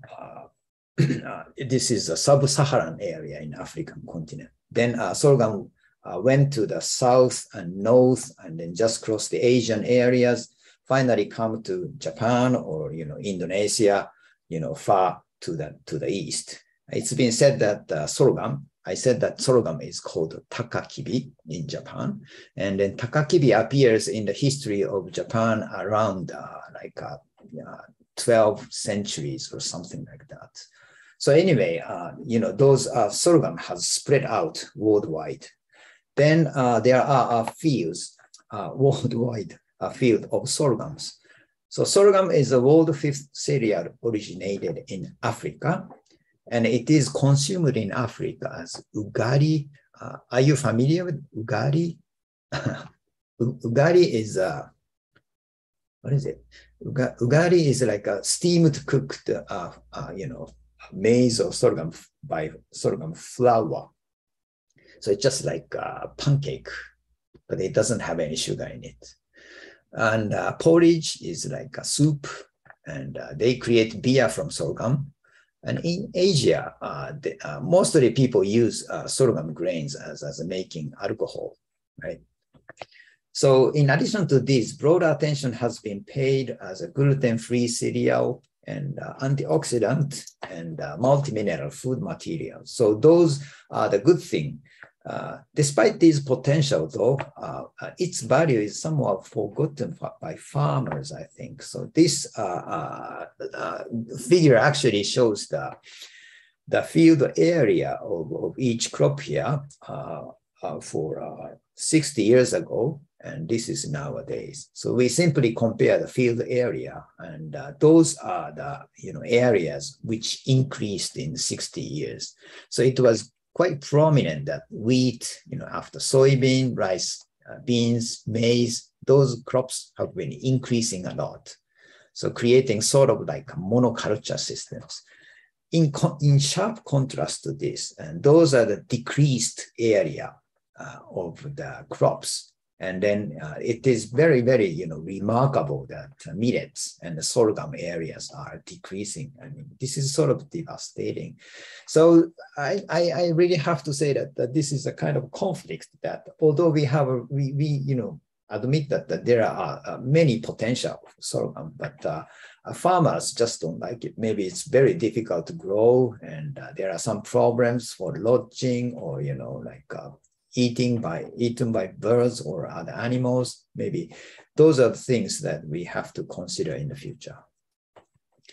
The other fact is that as a sorghum, as a forgotten crop, is that this is just yield increase, showing yield increase in the last 60 years or so. So as I mentioned, as a green revolution, you see, sharp increase of yield of some crops like wheat or maize in a developed country or in developing country as well, like 2 times or 3 times increase. But if you look at some of the things like a chickpea or sorghum here, you see there is no gain of increase as a result of green revolution, or even the instability of the yield in each year. So maybe some of the reasons why is the reason why decreased cultivation area is just sorghum is left behind green revolution. It is lacking breeding programs. And also this comes as a result of unstable yield over years. So probably we need to think, we can create some varieties which shows the stable yield in each year against stress or environments. From those are the things, general things. But if you consider this in a scientific prospect, sorghum is quite interesting. For example, a sorghum has a relatively small genome size, 760 megabases. And this is just like twice as rice genome size. So it's very convenient to study in terms of genomics. And this genome reference is available from many cultivars. And it shows high synteny with rice, which synteny means that the similarity of the gene arrangement in chromosomes. So that rice genome analysis is very, very advanced, and we can transfer those knowledge directly to the sorghum chromosomes. So it's easier for us to allocate like a gene or gene contents or annotation, what gene does, and such kind of information is very enriched in sorghums. And also, maybe I won't go in detail too much, but sorghum is like a maize, it's a C4 plant. So C4 means that it uses C4 compounds like malate as a source of generating carbon dioxide by decarbonation reaction, so that we don't need sorghum doesn't need too much CO2 from air. So that's why it shows high tolerance to drought. And of course, it has a high biomass and probably the good material for bioenergy production, right? So sorghum has an opportunity to develop new varieties. So that's why we decided to explore sorghum important genetic factors by QTL. QTL, I believe most of you are familiar with QTL. It's a quantitative trait loci that are genomic regions associated with a particular phenotype variation. So we just characterize it. Maybe I'll talk that later on. So the material we chose this is called the Japanese nowadays, Takakibi, and the variety's name is called NOG. So we just simply developed the recombinant inbred line. Recombinant inbred line means simply make cross with two varieties. I used this American grain sorghum inbred line called BTX 623. Just cross it and then make F1 hybrid, and then just single seed descent is made for the 250 individuals. Just repeat selfing, select one seed, and then create this population. Supposedly at the F6 generation, we consider that most of the gene allele, each allele becomes homozygous, either derived from this side or this side. Then we just determine the whole genotype of this F6 population and they use as a source for characterizing the phenotype. So that's what I'm going to do. Looking at some particular phenotypes between those parents, BTX 623 and NOG, turned out that it's very obvious that those parents show different phenotypes. Originally, we were interested in this phenotype called stay greenness. Stay green just simply means the leaf stays green. Stay green might be a good phenotype to get more biomass, for example. Whereas if you have an opposite phenotype, let's say accelerated senescence, that would mean that maybe the redistribution of the nutrients goes from the leaves to the other parts efficiently. So that by controlling this kind of nutrient distribution, maybe we could, exploit new varieties in terms of photosynthesis or leaf senescence. Originally, we thought this, and then obviously NOG shows the earlier senescence phenotype. Turned out that this senescence phenotype is somewhat related to the pesticide resistance. We found out that this Japanese Takakibi showed sensitivity to particular pesticide called organophosphate, like Ultram. So we just characterized it and found that this sensitivity is a dominant phenotype, which might be associated with the stay greenness. Anyway, this is one of the phenotypes we are trying to understand. And also, in addition to this, these two parents show very robust different phenotypes, like root architecture is clearly different. And the plant height, as I said, BTX is a dwarf line, whereas Japanese Takakibi is a more or less taller one. And Panicle has very diverse, dispersed panicles, whereas BTX has showed a concentrated one. And also the spikelet shows the quite difference in the phenotype. And this is the own. So the BTX is ownless variety, whereas NOG has a very long own. So those differences can be characterized if we genotype all the population in recombinant inbred lines. So, but the people used to say that we just use two lines, and how come this can be important? But to answer that question, we characterized about 460 accessions of sorghum lines we collected from all over the world. And this has been done in collaboration with a group in Tokyo University. But when we characterize those 400 accessions, then we categorize them according to the difference in the genotypes. Found out that those lines can be categorized into three groups.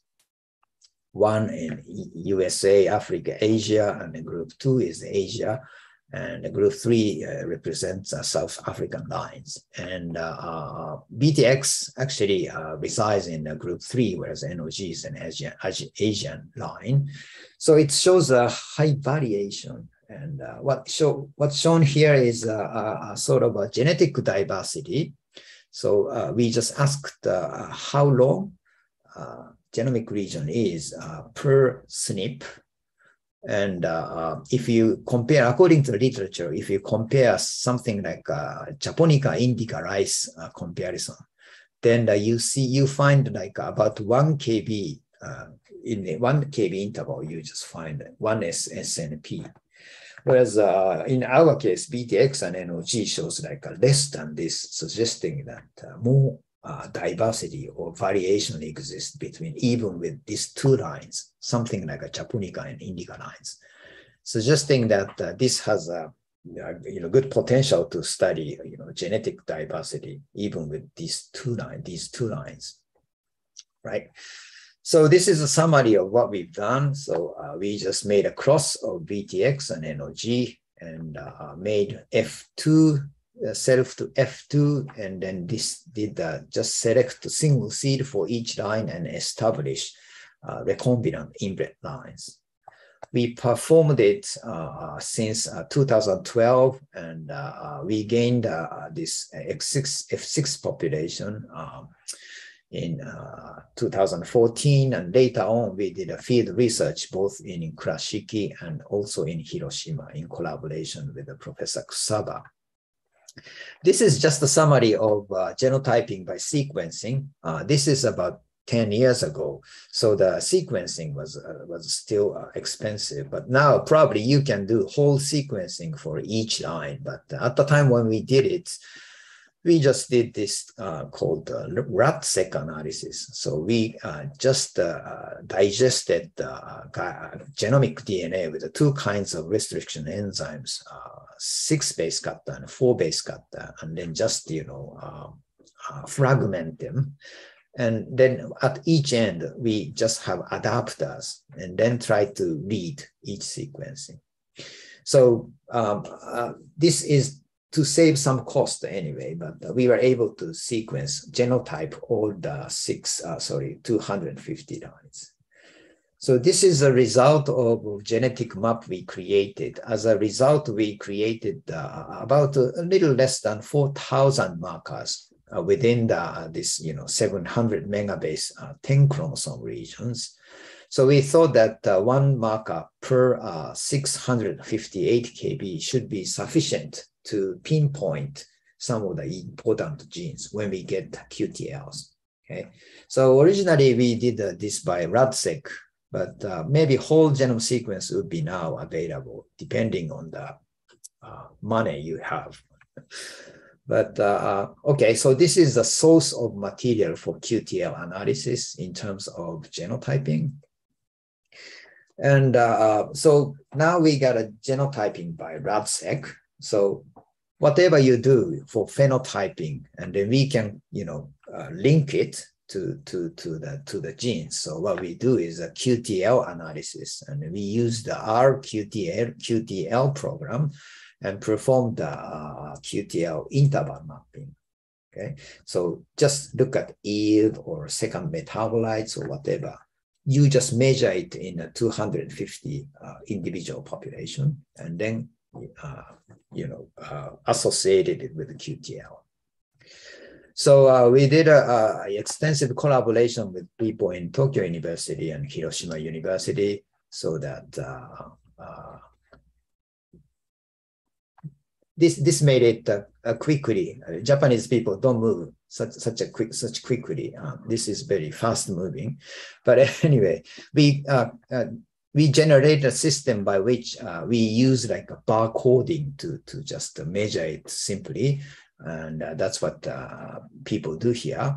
And also we were interested in a panicle dissection. So we just align them carefully and then take photographs. We also did sort of imaging analysis. So we collect all the leaves and then align them together with the color reference and then take photographs. And then did sort of like AI analysis for measuring the leaf area or greenness by this digital analysis. So as a whole result, we were able to get quite interesting result. So like many QTLs appear. So the results showing here is somewhat boring, but maybe we can take a look at. The first one here is showing the QTLs based heading. Okay, based heading means the time for heading, flooding. And the flooding sometimes is very important when you consider the biomass, because if you, generally speaking, if you have a late flooding phenotype, then the biomass is high. Okay, so in our population, we found several QTLs. QTL is abbreviated something like this. Q means QTL, and HD means heading time. And the different color represents different year and a different location. So this one is a classic in 2017. So for example, this QTL in chromosome 8 represents reproducible QTLs detected in different year and different locations. That means that maybe this is a convincing phenotype and we can study it later. There are some minor QTLs for headings, but generally speaking, crops have so many genes controlling headings. So this could be one of them controlling just between BTX and NOG. Looking at the plant height, we found that there are two very, very prominent QTLs on chromosome 7 and chromosome 9. Turned out that those genes have been already reported in sorghum, and this one corresponds to so-called dwarf 3, DW3, and then this is DW1. If you look at the shoot weight, so it's more like a biomass, then we found that there are two major QTLs found in chromosome 7 and 9. If you compare this one together with the plant height, it is quite similar. So we cannot conclude it, but the strong assumption is that plant height most likely controls biomass as well. And this is an interesting QTL. This is BRICS, and we found quite a novel QTL here on chromosome 7. So this is maybe I'll show some of the examples. This is a dazed heading. This is the outcome of QTL analysis, and then here the number shows the chromosome, and this is a lot score. Lot score is likelihood of the QTL that is located at the position shown here. So for heading, and we did it multiple times in Hiroshima, and then we did the reproducible one in chromosome 8. And for plant height, as I mentioned, we had a very sharp QTL on chromosome 7 and chromosome 9. And turned out that, as mentioned, this shows that NOG type shows the higher plant, longer stem. And probably this represents that actually this gene is dominant for NOG. Found out that if you look at the genomic sequence, we also have resequence data of NOG, and a comparison shows that BTX has some mutation here, so that BTX DW1 gene is non-functional, whereas NOG is a functional gene. Also for DW3, we see that the functional DW3 gene lies in NOG, whereas some kind of DNA duplication occurred in BTX623, showing that this is non-functional one. So those two dwarf genes may be the major factors, at least for these two parents. What I wanted to tell here is that by doing this QTL analysis, now we can go down to the actual gene and then what's wrong with these genes by our population. This is the one for biomass, total weight, and then those two peaks might represent plant height genes as well. Okay. So this is a sort of a summary. So this population now allows us to hunt novel genes for many other important traits. So as we do QTLs, and we can find some new genes controlling many agronomical traits, right? So I think for the rest of the time, now go to the first part of gene hunting, which is a sorghum grain devoid of cadmium accumulation. So it's called ionome analysis.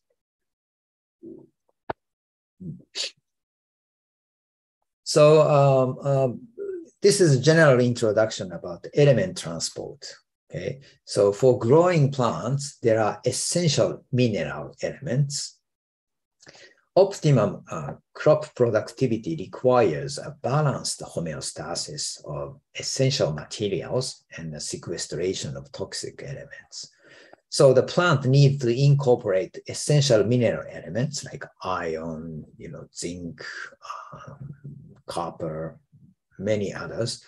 But if there is no minerals which are not used for plants, and they have to sequester it, and typical one is like arsenic and cadmium. So this often requires the recruitment of metal transporters, widely studied in rice and Arabidopsis thaliana. So what this means is that most of the study has focused on the transporter localized in the membrane, which allows the metal pass across the membranes and incorporate it or just export it. Okay, so those knowledge has been very much accumulated in the recent works, and the identification of these transporters occasionally employs ionomics combined with the genetic analysis. So, for example, for ion, it's been known that there are many transporters are involved in distribution of minerals. So, first of all, you need to acquire it from the soil, and then distribute it to the root and upper tissue, and finally to the grains. So, for each part, it's been known that such kind of transporters are required. And for zinc as well, and also for that toxic element, cadmium, it's been known that probably cadmium had been incorporated accidentally along with the other transporters, which would incorporate other divergent cations.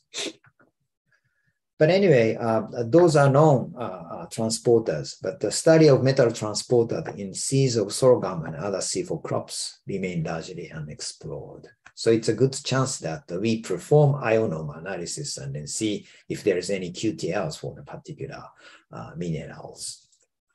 That's what exactly we did. So the quantification of the total element composition, ionome, an organism for the discovery of genes and gene networks controlling it. So simply we took grains from real population and measure it, just few grains, and then digest it with the nitric acid in a heating block, and then just set it for ICP mass analysis. In our pipeline, we are able to identify 22 elements for each sample, and then perform QTL analysis for those accumulation of mineral elements in grains. So this is a summary of the result of the parents. So first of all, we look at those 22 elements accumulation in BTX and NOG. So there are some difference, but not too much. But anyway, we can do QTL analysis in the population. But please look at this one. Cadmium was quite clear in difference, so that BTX 623 tends to accumulate more cadmium. But the NOG is most mostly devoid of cadmium accumulation in grains, and then this was also true in the next years. So we thought that cadmium would be the very specific one and decided to focus on it. This is the summary of our data showing that many QTLs can be identified. We have here color code where we show the different minerals and the QTLs distributed in each 10 chromosomes. So what we can say from this is that, for example, some of the QTLs overlaps with the different elements, like here S and SE, suggesting that overlapping and clustered QTL may also support the idea that a shared genetic network exists among these elements. In contrast, this was the very prominent one, is specific to cadmium, so that it had the highest Rod score and explained high phenotypic variation. So maybe this is a good candidate to characterize it at the gene level. So we decided to do that. Before going in detail about this gene analysis, maybe I just summarize how cadmium is affecting plants and humans. So cadmium is readily taken up by plants and does not form volatile organic species, and thus can accumulate in crops, causing plant growth inhibition. And plants have therefore evolved a mechanism that protect them from cadmium stress. There are 4 ways to avoid this cadmium stress known. One is just the binding cadmium to the cell wall. Second one is the sequestration of the cadmium if it comes and then just sequester it into the vacuole. So this sequestration works quite well. And development of metal binding ligands, then detoxify that compound, or simply efflux from the cell. So those are the kind of things that plants just fight against. And in plants, it's been known that there are this type of heavy metal ATPases called HMA, which are involved in heavy metal homeostasis and divided into 2 based on their metal substrate specificity. Sometimes it's called zinc, cobalt, cadmium, and lead transporting, or copper or silver. But in rice, 9 HMAs are known, and sorghum has 11. So it could be that the QTL we found might correspond to one of these. In case of human consumption of cadmiums, of course, people know that biological half-life of cadmium in the body is nearly 30 years. So that if you have cadmium in your body, and that leads to the chronic toxicity into many organs like listed here. And this cadmium toxicity comes mostly from cereals. And then cereals cadmium accumulation comes from, say, contaminated water or soil, or those consumption of those contaminated materials by animals, and then finally just goes to this by the consumption by humans. So the genetic characterization of genes controlling cadmium accumulation is very important for breeding plants that do not accumulate cadmium in edible plant part. So, right. Okay.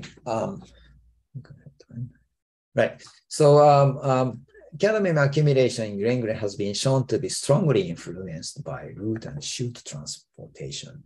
The other factors we should keep in mind is that even for this BTX and NOG case, if we calculate, if we measure the cadmium content in shoot and root, what happens is that the BTX tends to accumulate more cadmium in the shoot part and not root part. Whereas NOG is more like opposite. So if we see the translocation factor showing that how much cadmium is translocated in the shoot part, it's quite high in BTX and lower in NOG, showing that probably this low cadmium content in NOG seed comes from the sequestration of cadmium in the root tissue. Okay. And finally, we made a QTL analysis. And as shown here, the lot score is quite high, and a sharp QTL, major QTL was detected here. And for this marker region, and we were able to narrow down the chromosome region within 156 kb. There are 17 genes in there, and then found that there are 2 genes associated with this cadmium transport, annotated as a cadmium zinc transporting ADPases. Actually, this was in a previous publication, although they didn't characterize it. They named it HMA3A and B. According to our analysis, it turned out that it's most likely that the causative gene is this HMA3A, because this 3B might be a pseudogene. But anyway, to make a long story short, this one is the one I talked about. So the HMA3A is the gene, right? Then it was annotated like this one in the database. Then we try to compare it with NOG. So we try to find a difference between these 2 genes in 2 parents, but found out that actually annotation was wrong. It took my student more than 1 year to figure this out, but finally she was able to find that BTX annotated as HMA3A is mutated due to the improper splicing of this cDNA. So the prediction of this splicing was not correct. And actually the splicing occurred like 5 base pair, more 5' to the first exon. Turned out that this BTX is a non-functional gene, whereas NOG had a functional gene like this one. Yeah. Okay. Yes. So NOG, but not BTX623 has a functional HMA3. So we did a more analysis showing that maybe I should skip this one, but briefly mentioning that BTX grain cadmium content is high. BTX cadmium content is high, energy is low, when we compare F2 seed population for the cadmium content. F2, all F2 shows the low cadmium content, meaning that the low cadmium content is dominant over this high cadmium accumulation. So what this suggests is that the NOG type is a dominant gene. And this supports, partly supports this because this is the functional gene. So the NOG type is dominant. To support this function, we did a complementation analysis in the yeast system. So I think I should skip this one because of the time. But now we confirm that NOG HMA3A transporter is active. Okay. And finally, we show that this is a typical analysis that we do. So we express this OHMA3 with the GFP at the C-terminal fusion and then see how it is localized. And we show that this HMA3A appeared to be localized in the vacuole. Okay. So the sequestration system could be the number 2 of the original cartoon I showed you. So the sort of a model explaining what happens in this NOG and BTX system is that here you have sorghum, and this is the situation in NOG. So that NOG has the functional SPHMA3A, which is localized in the vacuole. And the vacuole HMA3A incorporates cadmiums. So as a result of this sequestration, cadmium accumulates more in the root tissue. And then, xylem loading of cadmium is less, so that it doesn't reach shoots or grains. And this could create sort of very safe grains for consumption. In contrast, BTX 623 has a non-functional HMA3A, so that this sequestration doesn't take place, so that cadmium is loaded on in xylem toward the upper tissue, and shoot and all area accumulates more cadmium. So this is not good, of course, for the consumption. But if you consider that sorghum is a very, very high biomass, so this plant, BTX, might be a good source for like a phyte remediation, so that it's a good opportunity that you can suck in up many, many cadmiums in the contaminated area. So this is a kind of a mirror of the genes, but maybe we can exploit it in the future for developing like a safer variety or a variety for the phyte remediation, right? Do I have more time? Yes, you have 5 more minutes, Professor. Yeah. Okay, so let me go through with briefly go through with the final one. It's a gene controlling the ON formation. So the identification of a dominant ON inhibitor. It's called a dye gene. Okay. As I mentioned, ON is a needle-like structure on top of the lemna here. So you can obviously see these, ONs. So this ON is quite variable in the sorghum varieties or accessions. And you can see, in addition to these morphologies of the panicles, you see such kind of ON structure. But interestingly, typically we see, complete loss of ON or just the ON varieties. So we simply decided to characterize it. But what is it and what is it doing, for the plants? Why do we need to have this ON structure in cereals? People used to, try to understand it for a long time, and I'm not sure if this is really the answer for it. But generally speaking, ON does something for the seed, disperse. And this result shows that in case of some wild wheat species, the ON tends to bend according to the moisture. And then this change in the bend would see the different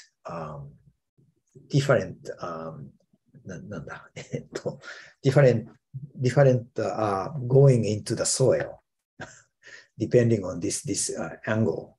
Okay, so the ON may have some kind of adaptation to the difference in the environment. Depending on that, then they change the way to go into the soil. So this is one way for the ON to be present in the cereal seeds.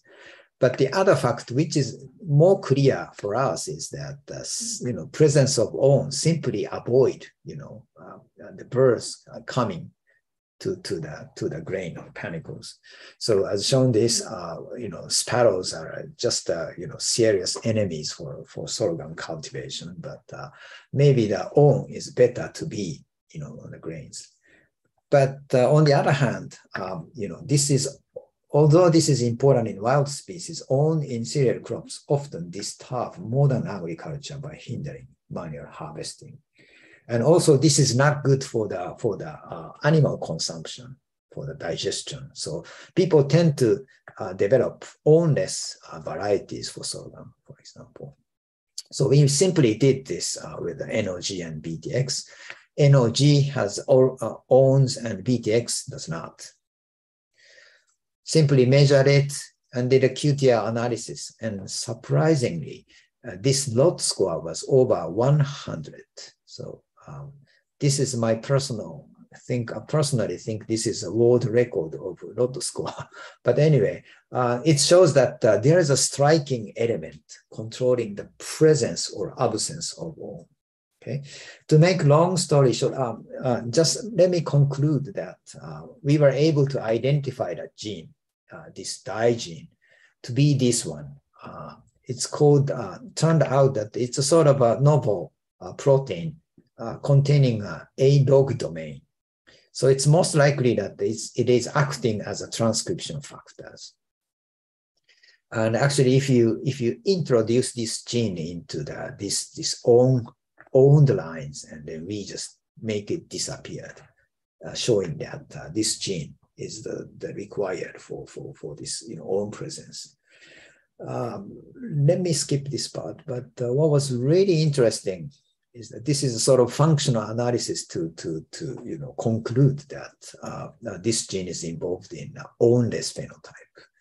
It's acting in a dominant way to diminish own. What we found is that actually this dye gene has a sister gene in the chromosome 10. Amino acid sequence is 100% same. So its duplicated gene appeared in chromosome 3 in sorghum. While we looked at this sister gene existed in the synthetic region of the other cereals like rice, brachypodium, maize, suggesting that this gene is the origin. But somehow this gene is jumped into the other chromosome region of chromosome 3 and gained this function as an ownless phenotype. Sorry, so what we think now is something like this. So originally we had a dye original gene in chromosome 10, whose function is known but somehow related to panicle formation. But anyway, this dye gene was jumping into chromosome 3 region, where this pink color shows the different pattern of expression, particularly for the own areas. And then this is how this gene controlling dye own formation in sorghums.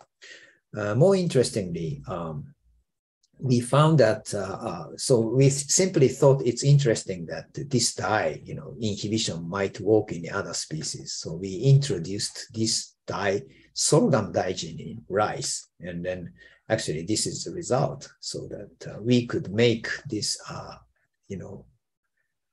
rice owns disappear by introducing the sorghum genes.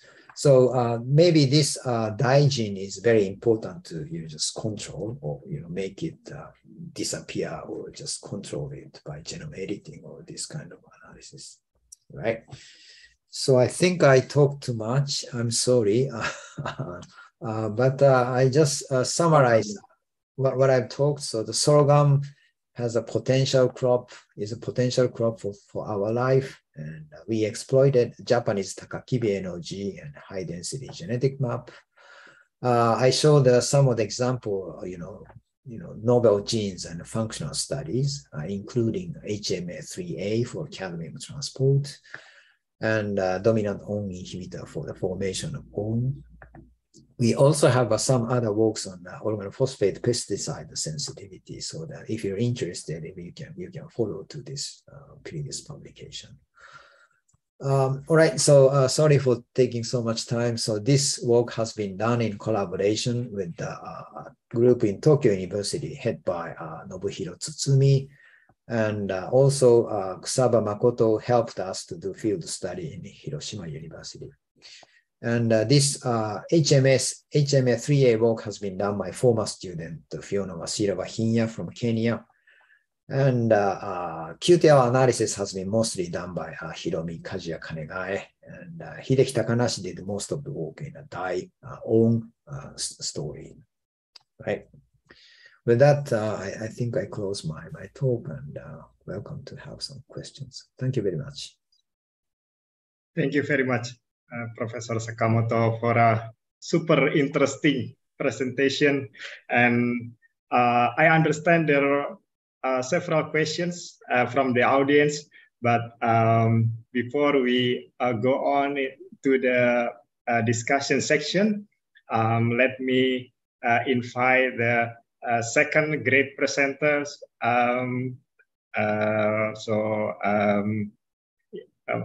Dr. Sahid will present the CV of Dr. Ning. Yeah. So Dr. Trikusumaning Tias She is a member of the Plant Breeding and Biotechnology study program, also a member of the Division of Genetics in Plant Breeding in the Department of Agronomy and Horticulture. She has a lot of experience in breeding of field crops, especially sorghum, also several other crops, rice, and also wheat. She has a lot of experience also in breeding crops for adaptation to abiotic stress environment. And there are several publications, many publications on breeding food crops, mainly in sorghum and also related to some other important crops.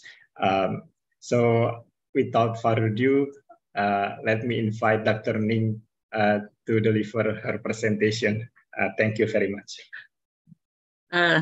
Thank you, Dr. Willie, for the very nice introductions. I will present my presentations. Ladies and gentlemen, good morning. Assalamualaikum warahmatullahi wabarakatuh. Waalaikumsalam warahmatullahi wabarakatuh. I will try to share my presentations.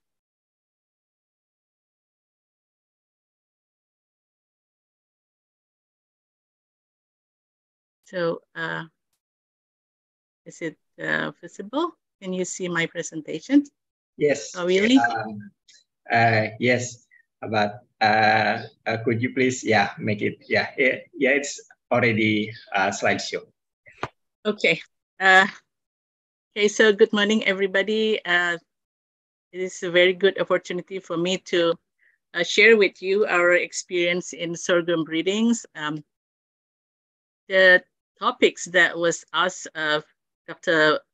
Professor Dewi asked me is to notes from sorghum breeding to improve efficiency. So I will start. Sorghum, as mentioned before by Professor Sakamoto, is a multi-purpose crop. It could be used as grain, as many of us have been introduced to sorghum rice lately. And it also can be made into flour, so it can be made into gluten-free food. But also, sorghum has produced stem juice in what we call nira, that can be used into sorghum sugar, or fermentation of the sugar can be made into bioethanol. What we are working lately is that sorghum has high biomass that could and stay green, that can be used for feeder, for feed, cattle feed. And also because it has, some of the sorghum variety has high lignin content, it can be made into biomaterials. And we are working at the moment to produce sorghum for solid bioenergy as sorghum pellets. Sorghum also has other additional advantages because it's efficient in the use of water and nutrients. And some of our studies shows that it uses less phosphorus than some varieties have efficient phosphorus utilization. And also sorghum can be made into perennial grain crops because it produces ratoon crops. After you harvest it, it can regrow, and you can harvest multiple times. So our work in sorghum breeding in the Department of Agronomy and Horticulture started in 2007. And up to 2018, we are working mostly for adaptation to acid soils. We did a lot of experiments and selection in acid soils. Also, we studied a lot with nutrient use efficiency, specifically phosphorus efficient use, nutrient use efficiency in acid soils. We also studies about stay green for biomass. and high-yielding perennial crop using studies on the ratoon capability and productivity of some sorghum's varieties. We registered 3 varieties that are adapted to acid soil and have good nutrient use efficiency, named IPB Soraya 1, 2, and 3. From 2019 to present, we work with improving grain quality in addition to high productivity. Currently, we have 10 high-yielding sorghum elite lines that have been going through multi-locational trials and characterization and already registered. 2 of them we named IPB Sorais Putih, which is a white sorghums, and IPB Sorais Merah, which is a red sorghum. These 2 varieties have good adaptation to acid soils, have high productivity, it's moderate tolerance to rust disease, and have good stay green leaves for cattle feeding. And also it has good ratoon ability and productivity for multiple harvests. So this has been launched by our rectors last year. Okay, so I would like to share with you some of the approaches that we done during our breeding program. This is based on our experience and how to improve efficiency. Why it is important to improve efficiency is because as a breeder that work in a university, we have limited resources, specifically land, labor, and so we have to be very prudent and find approaches that will help us to improve our efficiency.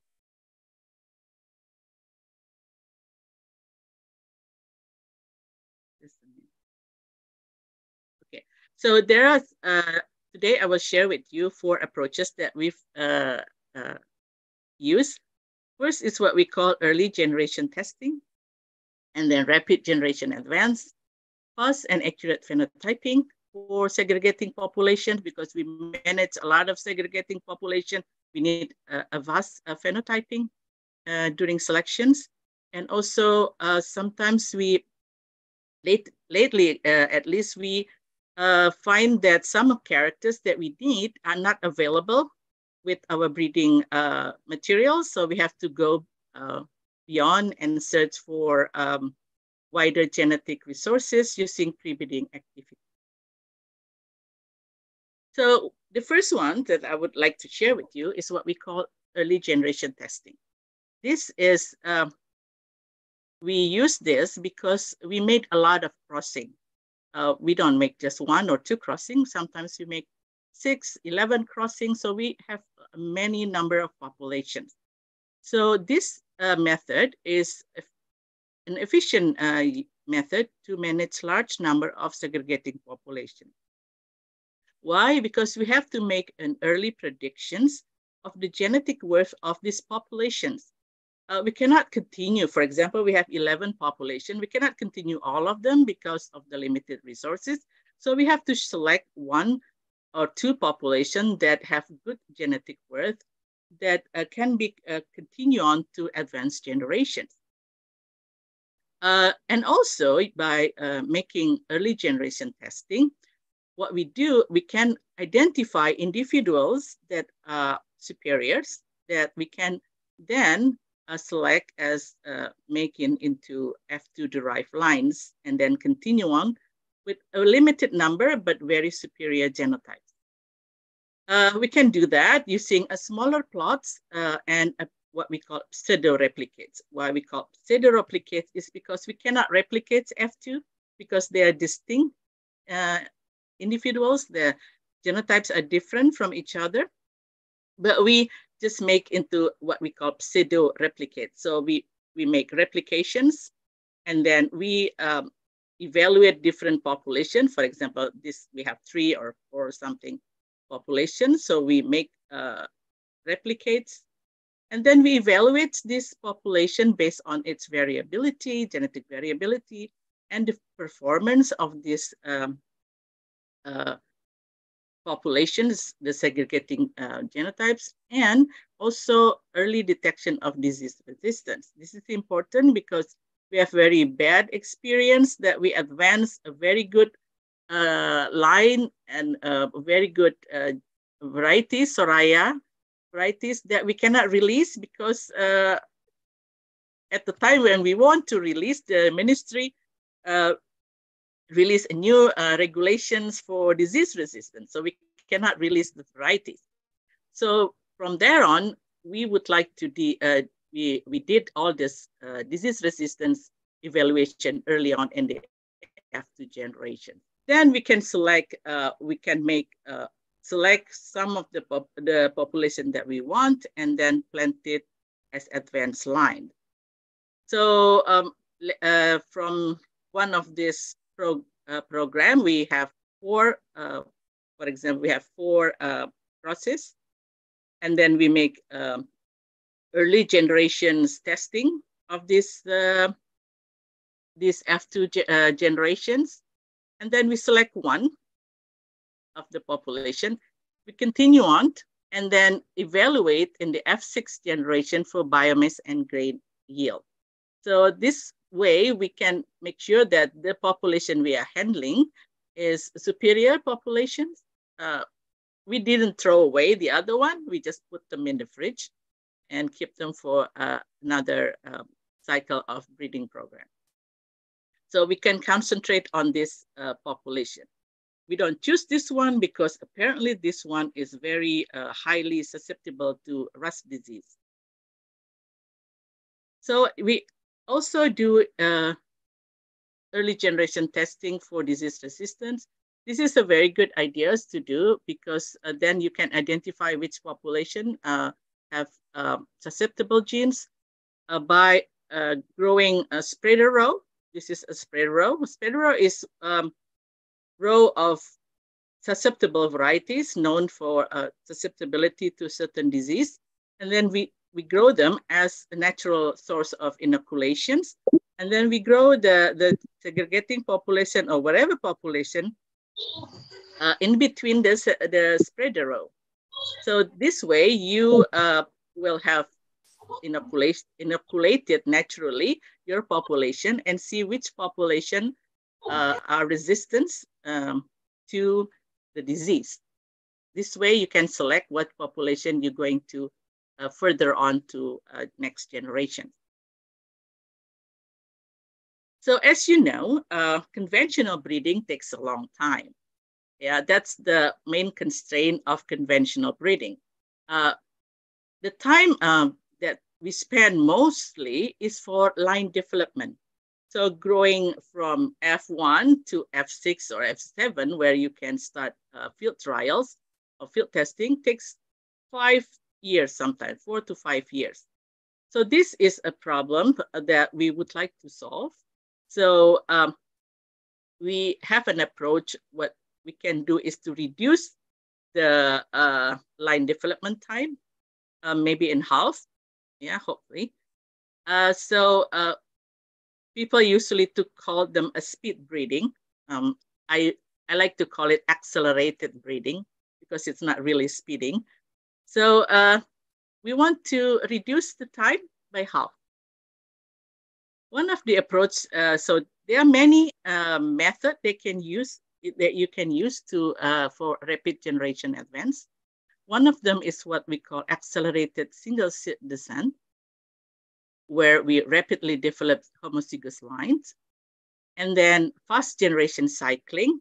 Yeah, this one is we produce more generation by stressing the plant to have shorter maturity date, and with the help of in vitro culture, get the embryo to grow the crops.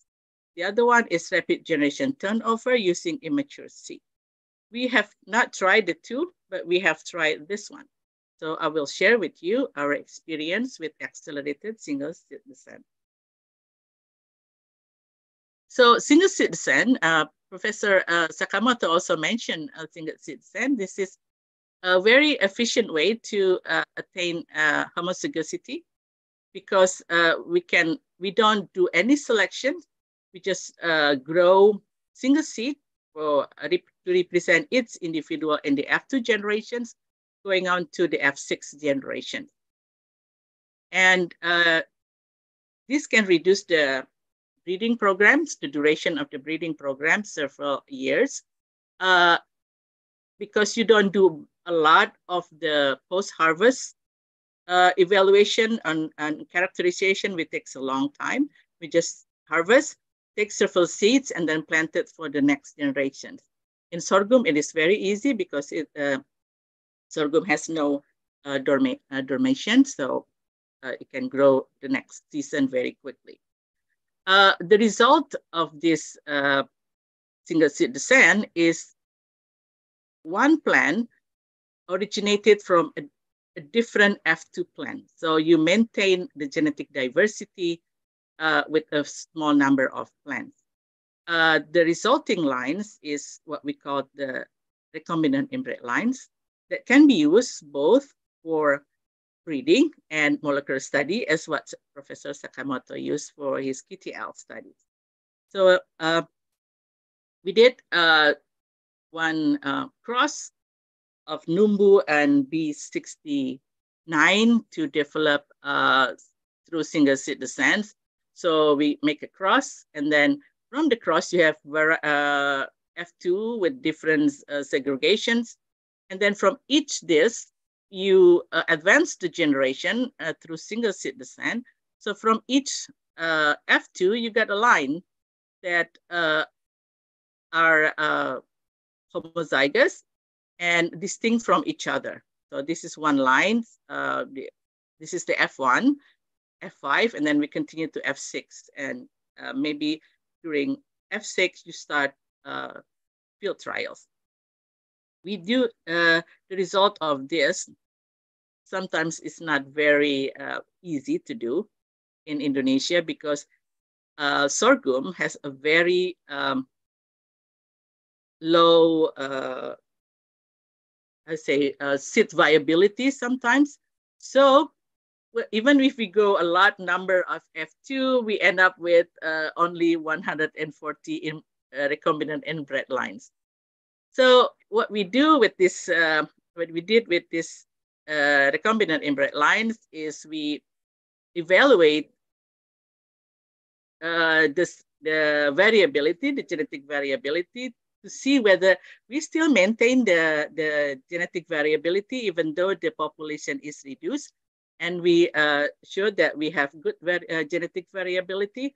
So we are sure that this genotypes is distinct from each other. The lines is distinct from each other. So we use this the F7 rails, recombinant inbred lines that we developed from SSD. We tested for tolerance to low phosphorus conditions. So we grow them under two different environments with different level of phosphorus. And we found that some lines are more tolerant than the other.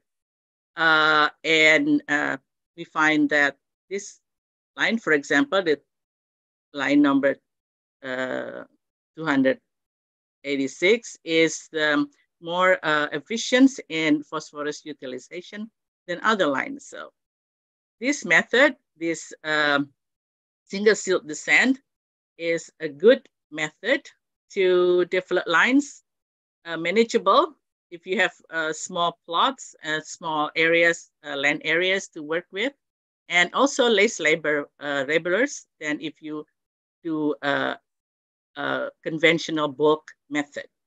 So this is a modification of bulk method, but a more efficient way to handling the genetic material.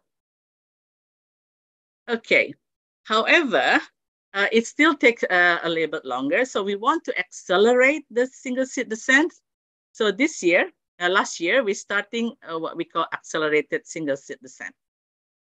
Accelerated single seed descent is a modification of the SSD method in which we limited the vegetative growth by imposing stress, limiting the fertilizer, limiting the water, and also with higher density in a crowded area, we hope that the vegetative growth will be limited and induce flowering early. This method has been successfully used in rice and wheat. So in some publication, we know that it can be reduced. It can grow rice 4 generations in 1 year using a very limited space, a very dense populations, and also low fertilizer and water. And they will flower earlier. So we would like to do this in sorghum to reduce the generation time. So we grow this in high density in pots with limited water and fertilizer in a greenhouse. Last year, we found out that we were able to manage to reduce the vegetative growth. However, the flowering date was not reduced significantly. So we only reduced 6 days. So we haven't been successful yet, but we will continue this the next season during the dry period. Maybe because this is still very heavy rain, and so humidity is high. We will try to grow during the dry season, so we'll see if it reduce this the flowering date about 20 or 30 days. Okay, so in our breeding program, we have to do a lot of phenotypings in the field, but also some characters have to be evaluated in the lab. For example, we are now developing a waxy type sorghum. And for phenotyping a large of segregating population, we need a fast but accurate phenotyping method. So one of the method that we use to identify waxy type sorghum is using iodine assay for pollen and grain. This is one method. There are other methods, of course. So using this easy iodine staining is we stain the pollen and see if they turn yellow or light brown, then that is when we separate from the normal dark brown. This is then identified as waxy, and this is non-waxy. What waxy sorghum is that waxy sorghum is sorghum that has low amylose content. So by this method, and also we can use the grain staining the endosperm, we can separate between the waxy type. This is the magenta color, is the waxy type, and this is the non-waxy type, which is dark blue after staining. By this method, we identify one landrace, Indonesian landrace called pulut tree, as waxy type sorghum. But if you have this fast phenotyping, you have to make sure that it doesn't give you a false negative or false positive result. So unlike a molecular marker, which is more precise, this is not precise, but we have to make sure that this is accurate, which means that it tells the truth that it is what it is. So you have to check and verify and calibrate your method before you apply to your larger populations. By doing so, you can make sure that your method is accurate. Although it's not precise, it doesn't tell you how much amylose content, but it tells you that it has low amylose. So we verify it by analysis of the chemical analysis of the grain to see how much the amylose content. And we found out that the one that identified as waxy, by this iodine assay has low amylose content. So that's one verification that we need to verify that this method is good. But we went further and used molecular markers that they are specific markers that can identify WEXC types, which is WEXA and WEXC markers. These are known markers for WEXC types. What we found is that this that we identify, PULUT3, is identified as non-WEXC, similar to the other genotypes. So we find, okay, what happened here? The content is low, but in this marker, this identified as non-WEXC. So we studied further. One of our master's students studied further and found out that yes, apparently it is there is a difference between this PULUT3 and the rest, because it does have the mutations at the GBSS1 gene. This gene is the one that is responsible for amylose synthesis, and there's mutations that are different than the other WEXC allele. That's already known. That's why it's not identified by the WEXC allele. That's already known because it's different mutation site, but still it has a mutation that enable so that these genes are not active, or at least reduce the production of amylose.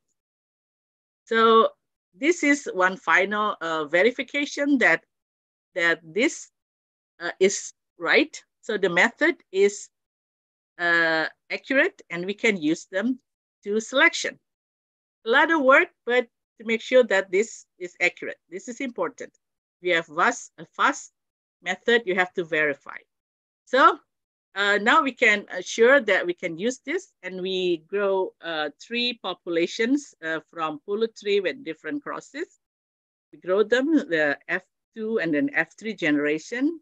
We harvest the seed, and we use the method to phenotypes and select for WEXC types.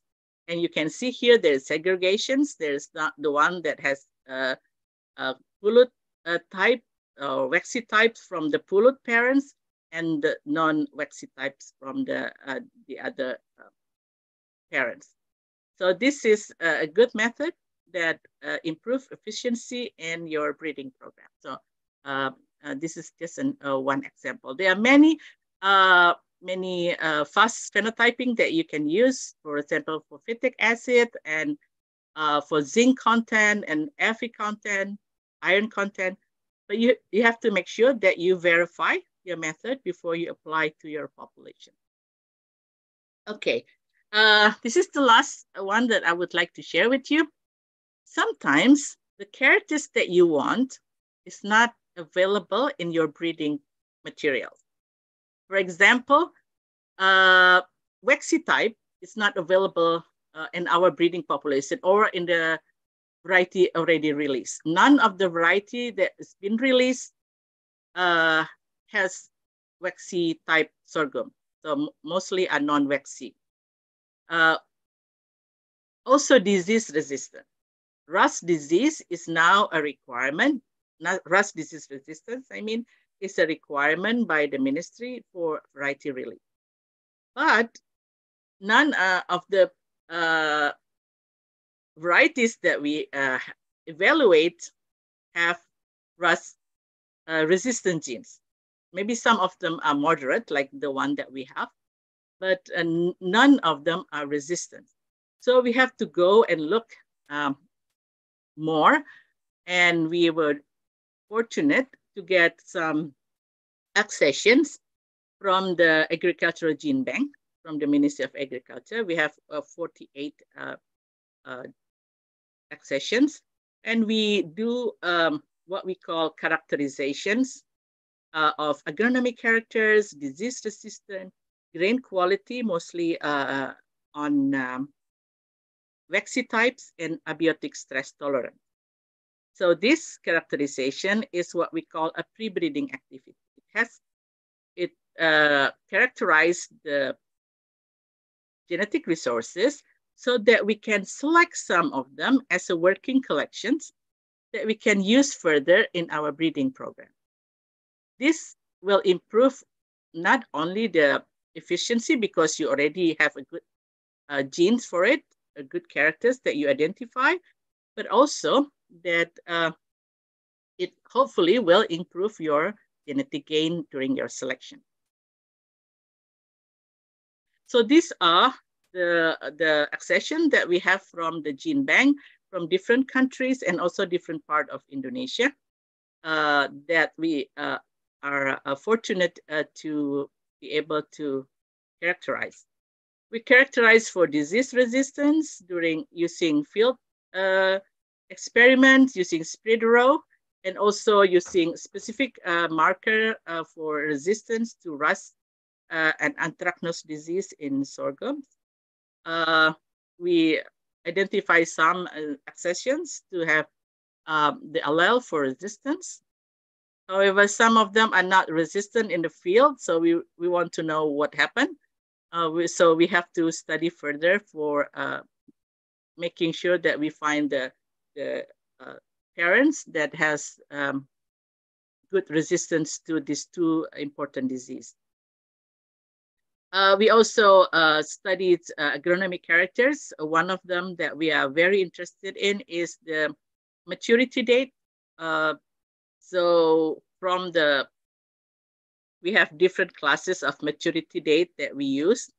And from the 48, we select 28, and then we study the maturity date. Some of them have early maturity, mostly have medium to late, but we also have very late maturity dates that are more than 85 days after planting before heading time. So we are interested in this genotypes because this, in our study, links to high biomass. As I mentioned before, we are now interested in producing a variety that has high biomass productivity for bioenergy. So, and then we evaluate also this for biomass productions. And we found that some have low biomass, some range from 300 to 400 mostly.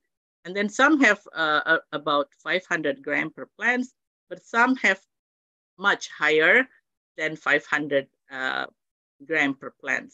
So this is what we're interested in to be used as parents in our breeding program to produce high biomass varieties. So we also did evaluation in acid soil tolerance. Why? We're still working with acid soils because most of our works are conducted in Sumatra, Jambi, Lampung, and also in South Sumatra. This is our latest experiment in South Sumatra. We just finished this. Some of them is ours, and also some of the accession from the gene bank. The soil is very acid, and also, as you see, it's very bleached because of the high rainfall. So this is the type of soil we're dealing with, and we hope that we find genotypes that are adapted to this kind of condition. So to close these presentations, I would like to stress that sometimes you have to do a lot of homework, but to find a method that is suitable for your breeding program, and also to improve your efficiency in the breeding program, to reduce time in your variety release, and so that you have more shorter times in your breeding program. But also what's important is to improve the genetic gain of your population, because you select the best populations early on to work in your breeding program. And we are fortunate to work in sorghum. because sorghum has many functions, and it's supporting a lot of the SDGs. So we are very excited, and we will continue work on grain and also quality, improving grain quality, and also developing high biomass for solid bioenergy. And we're also still working on some developing perennial sorghum as perennial grain. We would like to see more harvest, multiple harvest times, and see what reduction and what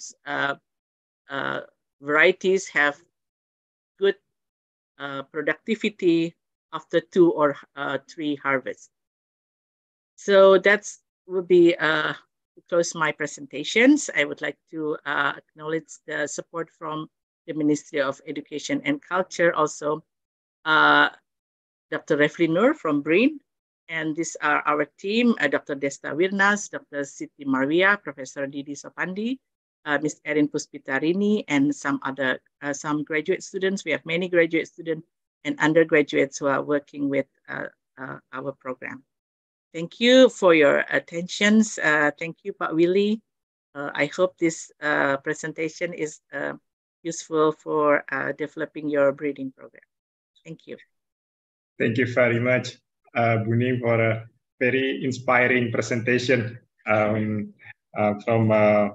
connectivity between field breeding and also some approach from a physiology standpoint and also a molecular standpoint. Thank you very much. So everyone, we are happy that we have a lot of questions.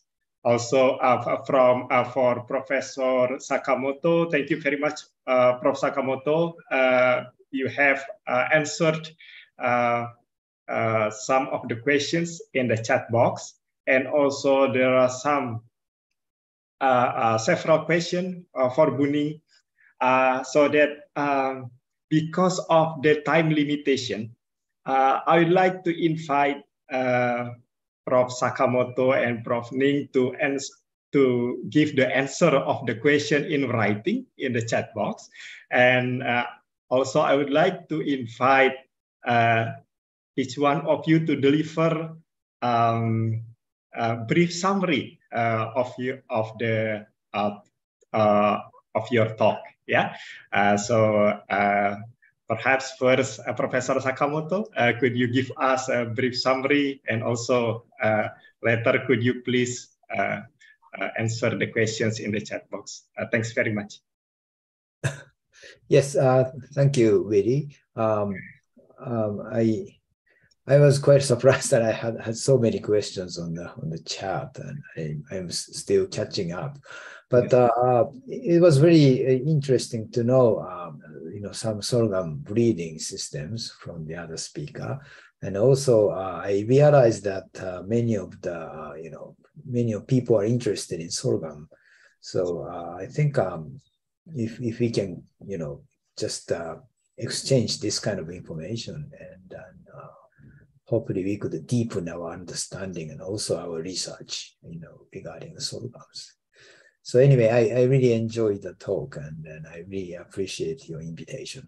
Thank you very much. Thank you very much, Professor Sakamoto. We hope that we could collaborate in a near future, and then perhaps there are many questions from the audience that some of them may contact you through your mail address or another means. So maybe I hope you would be happy to answer, to respond, yes, to their questions. Thanks very much.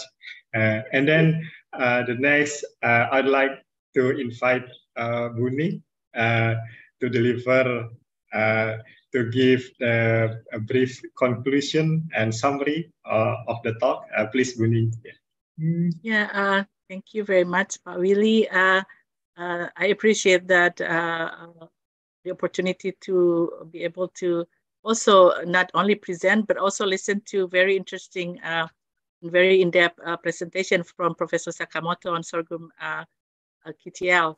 So my take from this presentation is that sometimes you have to always improve your method to improve your efficiency and also to increase your genetic gain. And please, if you have find a new ways, you have to make sure that you do your homework in your breeding program so that you can always improve your breeding program.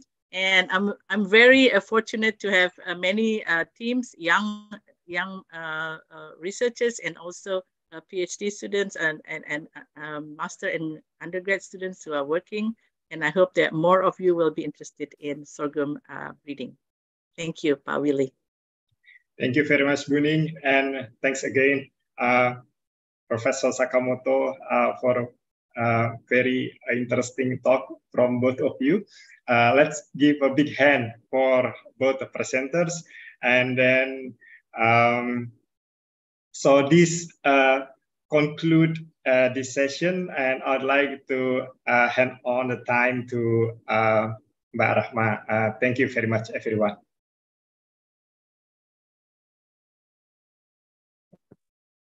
Thank you very much, Dr. Willy.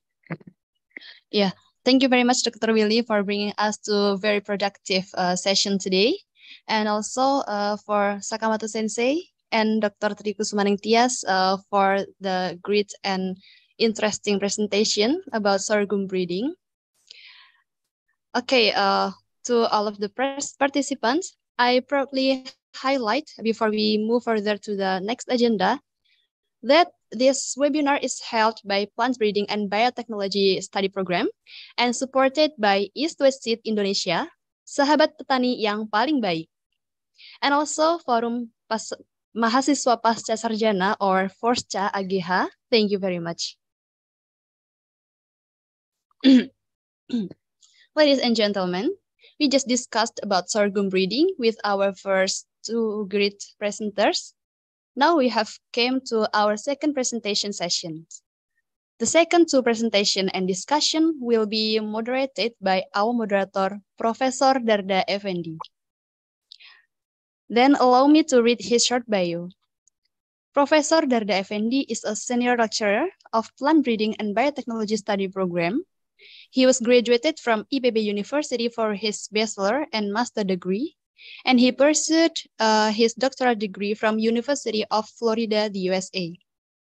Currently, he teaches and researches under Plant Breeding and Biotechnology Study Program, Graduate School, IPB University. He researches in somatic embryogenesis, genetic diversity, molecular marker, post-harvest management, and in vitro conservation on the tropical fruits. This second presentation session is fully moderated by Professor Darda for approximately 140 minutes. Prof. Darda, please. Okay, thank you, Mbak Rahma, for nice introduction. So, ladies and gentlemen, let's move to the second session that will be with two speakers. I'm sorry, some sounds in the background.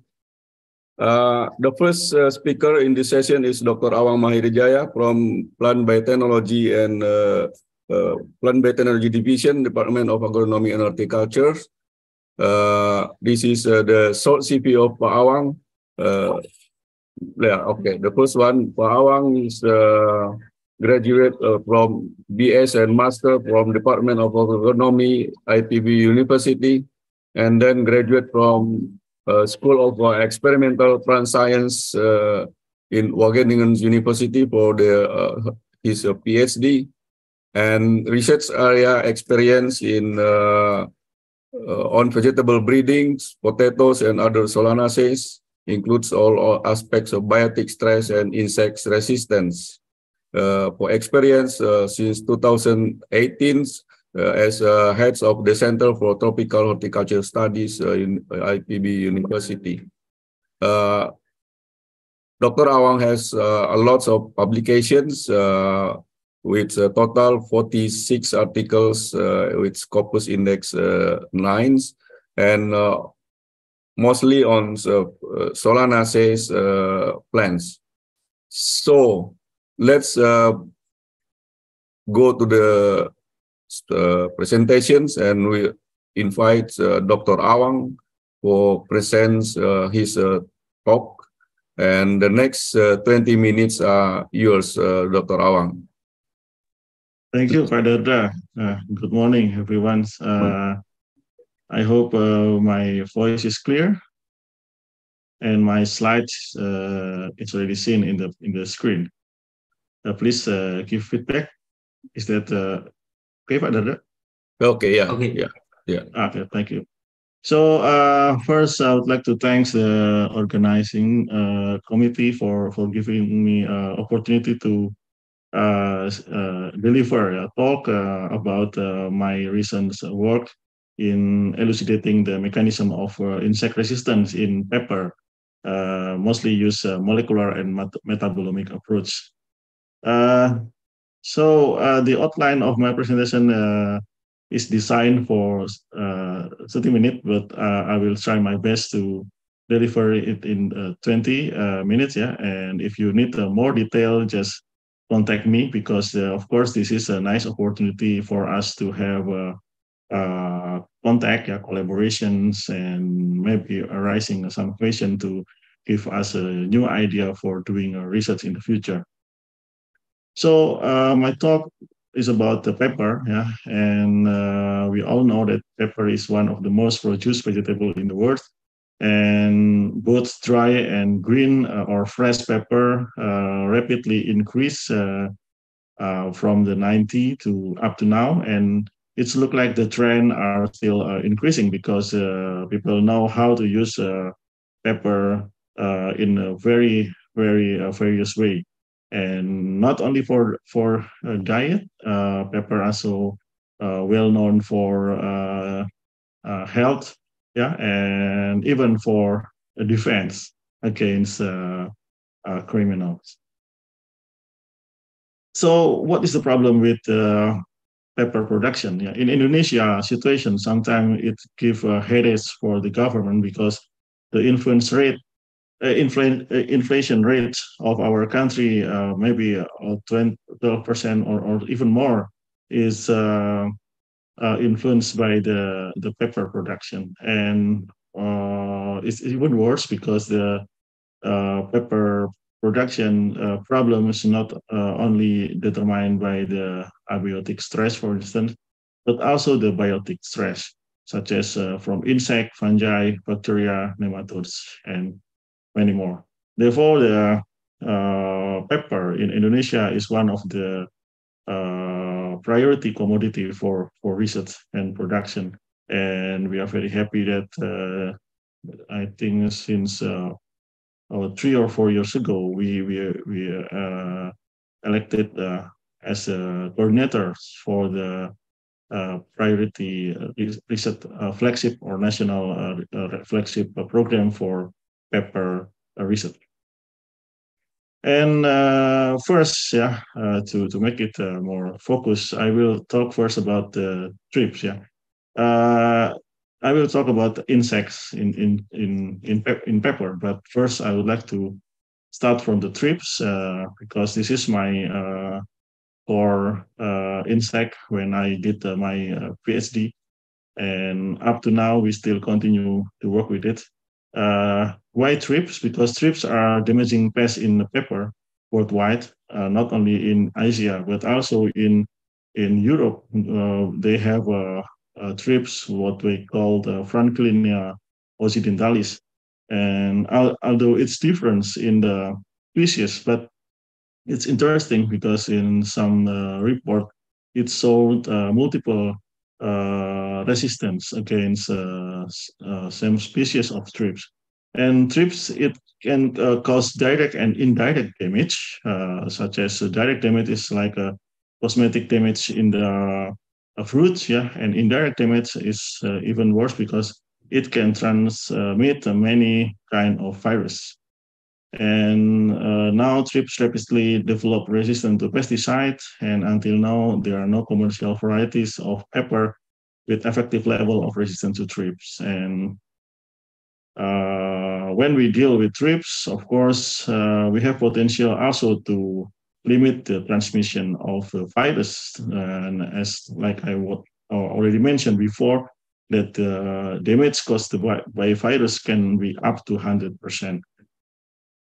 So we really need the resistant breeding because several reports try to include the biological control, cultural practices, and even the use of chemical control, but still not enough. And of course, it will increase the cost structure of the paper production, which is not nice. Therefore, we should also put one factor in the IPM program, that is the use of resistant variety. Solely rely on the resistant variety, of course, also almost impossible, if we could say that like that, because up to now, it's very difficult to get the immune genotype or variety. Yeah, but at least when we incorporate this the resistant variety into the IPM program, maybe the cost can be cut and the productivity will be higher. So first is the resistant stores. We first start the program in 2008. If you look at this, if you can, if you can see here, there's one skinny guy here, who did the screening together with in the left you see Pak Murianto, that will be deliver some talk also later on today. We try to find the source of the resistance, and we did with too many genotype both in Indonesia and also in Netherlands, and we characterize using molecular and metabolomic technology at the time, because some genotype we cannot see belongs to what species. Therefore, we try to use molecular markers technology and metabolomic analysis to make a groups of species. Because in the end, if we want to make a cross, of course, we should calculate the possibility of successfulness of the crossing using the material that we found. And second, we did the development of test method of phenotyping for insect resistance. Why? Because working with two, I mean the plants and the insects, is very complex. When you put the three factors, the virus, it will be more complex.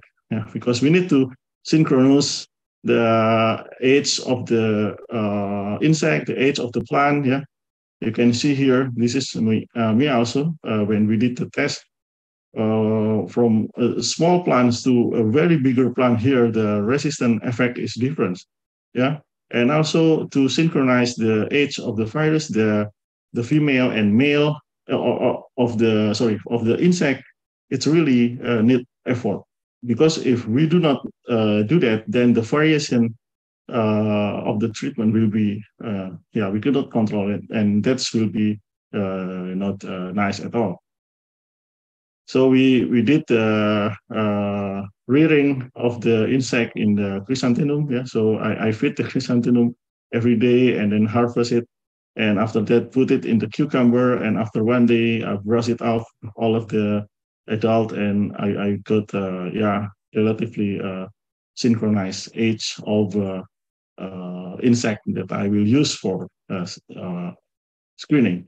And the screening methodology, we include many ways, methodology, such as a greenhouse, glass house, cutting and individual kits like this, leaf this, detached leaf, with many consideration at the time. And this already published in UPTK in 2011, if you're interested more about this. And we can see here clearly separation of the resistance in the leaf disc test, and which correlate with the performance of the plant in the field. And we found a very nice group of resistant and susceptible plants. And at the time, I directly, this is me in 2011, yeah, if not in second, we made a cross of this all genotype that we have. And interestingly, that the correlation between the screenhouse leaf disc and detached leaf test, both using Parvis venus in Indonesia and Franskilina occidentalis in Netherlands, result high correlation. Therefore, we, of course, in the end, we choose the in vitro test because it's relatively easy to conduct, less space, less time, and the plant from which leaf are tested remain uninfested, and environmental factors are better controlled. No complaint from the colleagues, from the others researcher about contamination in the greenhouse, etc. And an advantage of the leaf disc test over the detached leaf is that the sample size is more standardized. And we continue to see why we decide to do this, because when we present our result, then there are many questions arising, because they say that in our research is different, Therefore, we want to know more depth about this, about how the mechanism against insect pests in the pepper. So we try to detect the resistant factor in pepper that inhibit inhibit the development of the thrips. And we use our collection that previously studied in 2011, and using this set of genotype, we try to see if there is a preference effect of the resistant. For instance, the medium when versus resistant, the medium we expect to be more susceptible, and the medium versus susceptible, we expect that the medium will be resistant, but there is no clue about that. And then the second, also, we try to do the X Y choice test, yeah, for the trips using the resistant and susceptible, and still there are no significant difference.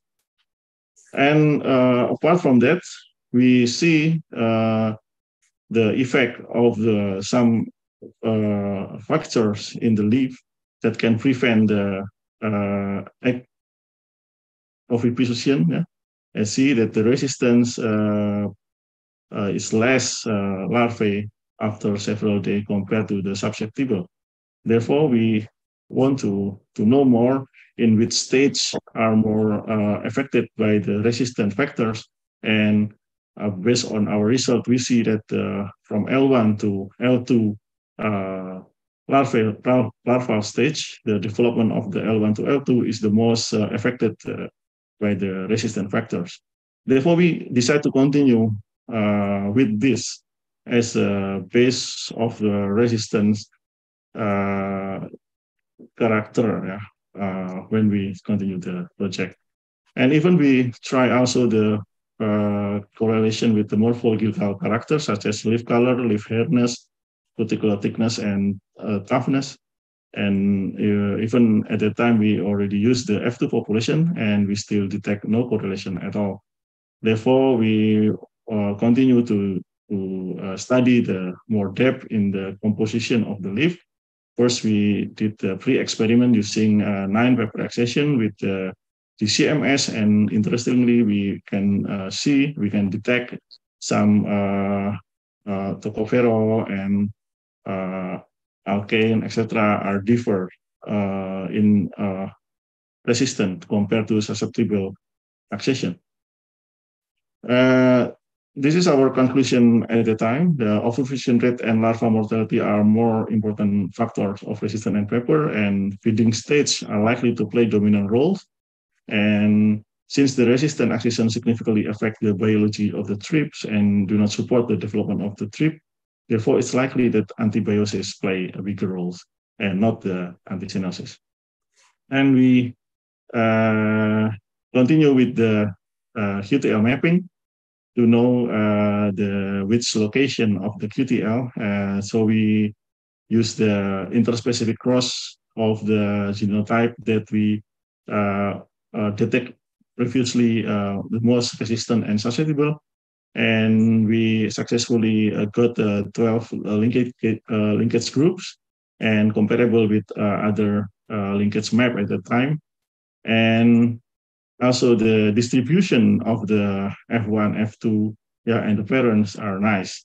And the most important finding in this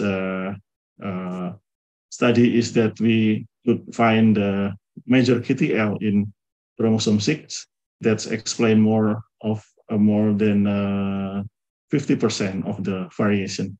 And what is nice is at the time I already continue to the F3 lines, and the effect of the QTLs are validated.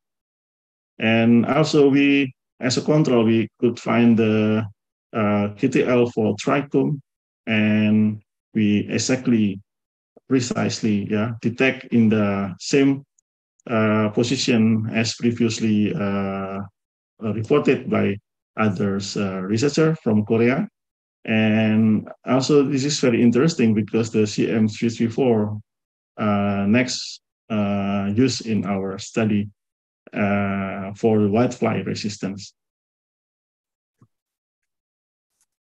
And in the same population, because the fruits are also different, we would like to know if the fruits can also have effect on the resistance. Therefore, we did LCMS and GCMS in the fruits and try to map it, and also some genes that are already known before for this flavonoid content that we detect by the metabolomic analysis we see here. But unfortunately, there's no interesting thing in the region of the resistant QTL. And I continue to do after my PhD to analyze the data, and based on the result, it's very obvious that the metabolites in the leaf and in the fruits are very different. And we remap again the metabolites in the leaf because we still have the F2 population, and we detect metabolite, co-localized with the QTL of the resistant to thrips that we detected before. And based on our finding that some are associated with aphid, caterpillar, etc. in others crops. So if the time's out, I will continue with this with the other student. But this is a very good news. In the 2021, the chromosome 6, and the QTL that I detected before are continued studied by others friend from Wageningen, other PhD student, and they try to validate again because this QTL is very interesting. It's very major QTL in chromosome 6, and previously there is a report that in chromosome 5. But we argue about that because in the previous, in chromosome 5 QTL, they use unsynchronized strips. But in my case, we use a synchronized strip, and happily that the researcher finally validate our results. They found the effect again in the chromosome 6. And even now they start to predict the genes near the region, and they start and still ongoing to do the candidate change studies. Okay, and that's about the trips. I hope I can continue with that. And this is the situation with our student in plant breeding and biotechnology study program. We have a program for whitefly resistant, whitefly and virus resistant. This is Tewe. She is really hard worker. She worked with this and found a candidate for virus resistance. And then also another student, Dian Kusumaning Ayu, she really able to show that there is a resistance in analog that might associate with the resistance to the virus, yellow leaf disease. And this is interesting because actually that the sequence identity at the time is of course there is association with the bigomovirus, but we can see here that the whitefly resistant protein from other source from tomato, if I'm not from tomato, it's also associated. And the genotype, there are variety that contain that resistant gene analog has a very good resistant score compared to the one that did not possess the resistant gene analog. And therefore, we want to discriminate the 2 more minutes, Pak Awang. Just a few slides more. Okay. To separate the effect of Gemini-virus and whitefly, and we see that yes, there is a difference effect, and here you see Bonita is maybe not resistant to virus, but it looked like a moderately resistant to whitefly, and the Bonita is a product of Professor Sukur, from our department. And come back with the separation of whitefly and the Gemini virus resistant. And although it's looked like in the previous time it's come together, but actually it's a very separate.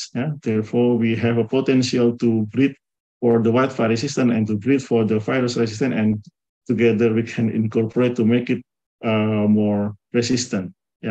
And this initiation now carried out by Bu Erin in Bur. I hope she will be success for doing this.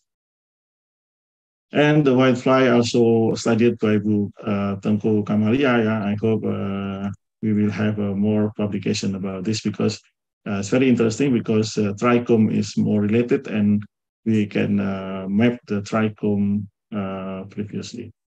And IFID still ongoing, Pak Adi doing this, and many publications he already produced, and in the proceeding also.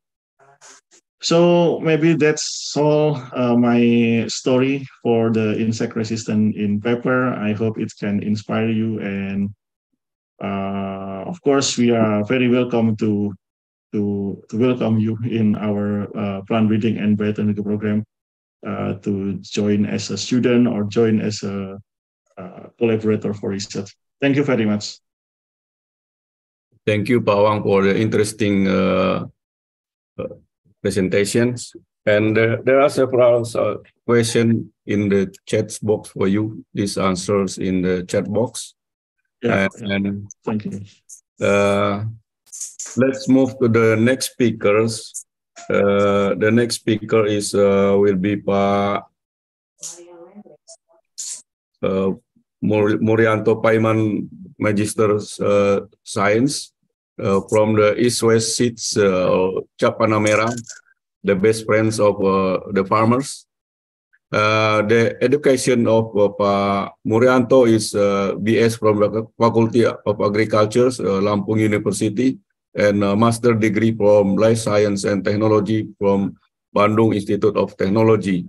Research area on SNP markers, double haploid QTL mapping, genome association study, and trade predictions, and experience as senior biotechnology laboratory managers from East West Seeds Indonesia.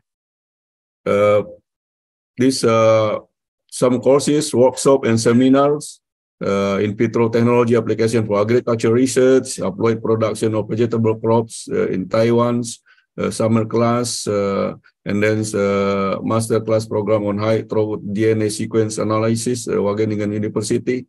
We saw the photo from the Pawang's presentations before, and then still a lots of others courses, workshop, and seminar.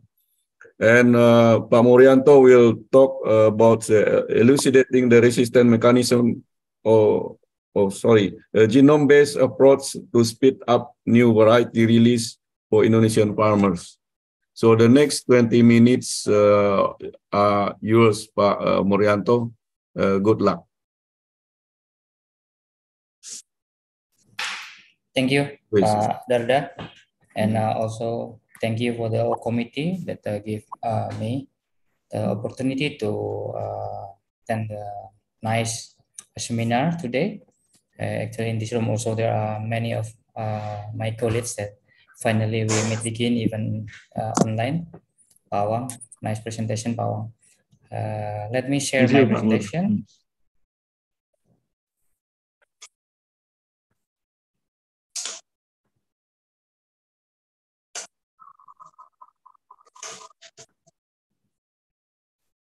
Everyone, can you see my presentation already? Yes. Okay. Okay. Let me start my presentation then. How many minutes, Pak Effendi? My time? 20, Pak. Okay, Pak. Thank you, Pak. Okay, let's start. First is about PT Spesial Indonesia. Now we are based in Purwakarta and focusing for Indonesian farmers. At this time, supported by 1,000 local employees with more than 70% millennials. Now I'm become a minority here in the company because most of the employees millennials now. Partnering with 70,000 growers and 70,000 pollinators workers in some production area, and producing more than 150 high quality seed varieties used by more than 7 million Indonesian vegetable farmers. This is some collaborations we have with the university, with the company, with the institution, and also with the high school. I always put this cycle of variety development in our company in the presentation because this is nice to share for all of the participants about our activity here. So everything is start with the consumer need. It's including the high yield, with the disease resistance, with nice appearance, good taste, nutritious, good storability, and that's what we got from the market info from the field, from whole area in Indonesia. Then from that information, we start with looking for the germplasm collections in our gene bank. If then all available, then we start the breeding process.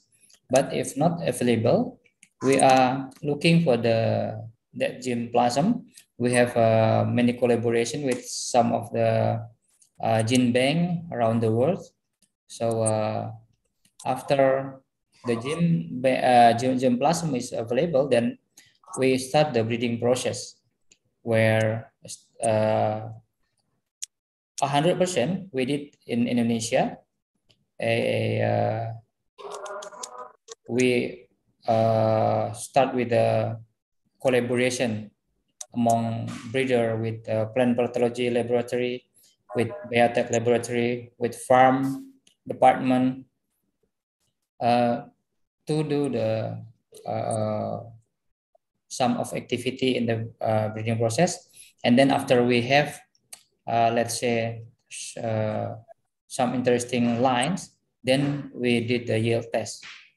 And from that yield test, we will have some a candidate from R&D, which we can put in the multi-location test, yeah, in some area in Indonesia. Then after the evaluation, and also we ask the farmers, also the marketing team, to see the trial in the multi-location test. Then we will have some selected lines that will become the new variety candidate, yeah. And then from that candidate, then we commercialize after we collaborate with the seed operation division to prepare the commercial seed. Then after that, the cycle is always start continuing. That is about the cycle. And here we are, the activity of the genetic based approach, or GB Pro, it's located. And when we are talking about the breeding journey, I combine with our timeline in the background that we start at 1990 till today. So at that time, in the beginning, we are starting with the yield. We are starting with the open pollination at the beginning, and then also with the time by time. Then we are also looking for the appearance, and also for the storability. Then continue with the disease resistance, which already we then produce the hybrid in 1992. Mustang F1 hybrid F1 is our first hybrid eggplant, and then after that period, then more and more hybrid we can produce. Then in 1996, we have a facility in pathology, and then 1997 we have in tissue culture, and a bit longer, then we have a molecular laboratory in 2012, and then the journey is still continue, and hope that we can also have more technology and more breeding objective for the future. And of course, by this occasion also, we expect that we'll also invite the collaboration from institute, or from research institute, or also from the university. So genome-based approach actually just optimizing the genome information to make the breeding program more effective. We call it genome-based approach, or GB Pro. Why? Because what we doing is 100% is based on the genome data. Today, the activity is supported by the capability of the DNA extraction for 5,000 samples a day. And for the PCR, we have machines, many machines that can run about 12,000 data point for one day. And also we have a genotyping machine that can do the SNP genotyping machine for 20,000 data point a day. And starting 3 years ago, we also finally have an in-house genome database of 38 species.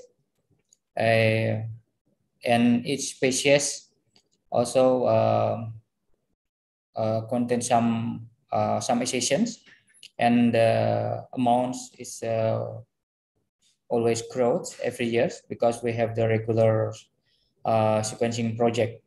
This is from common vegetable in Indonesia, and we combine also the genome data with the data that we got from the public database. Now also we have an in-house genome browser that we can use offline, because all of the software of the database is we put in our own server, so it's very efficient. If we are talking about the public database, because of the internet connectivity, we are not using internet. We are not need the internet connectivity anymore, and also we can combine with our own genome database, so we can explore more and we can learn more from that database by using the genome browser. For the marker, we have a SNP marker. Today we are only focusing on the SNP markers.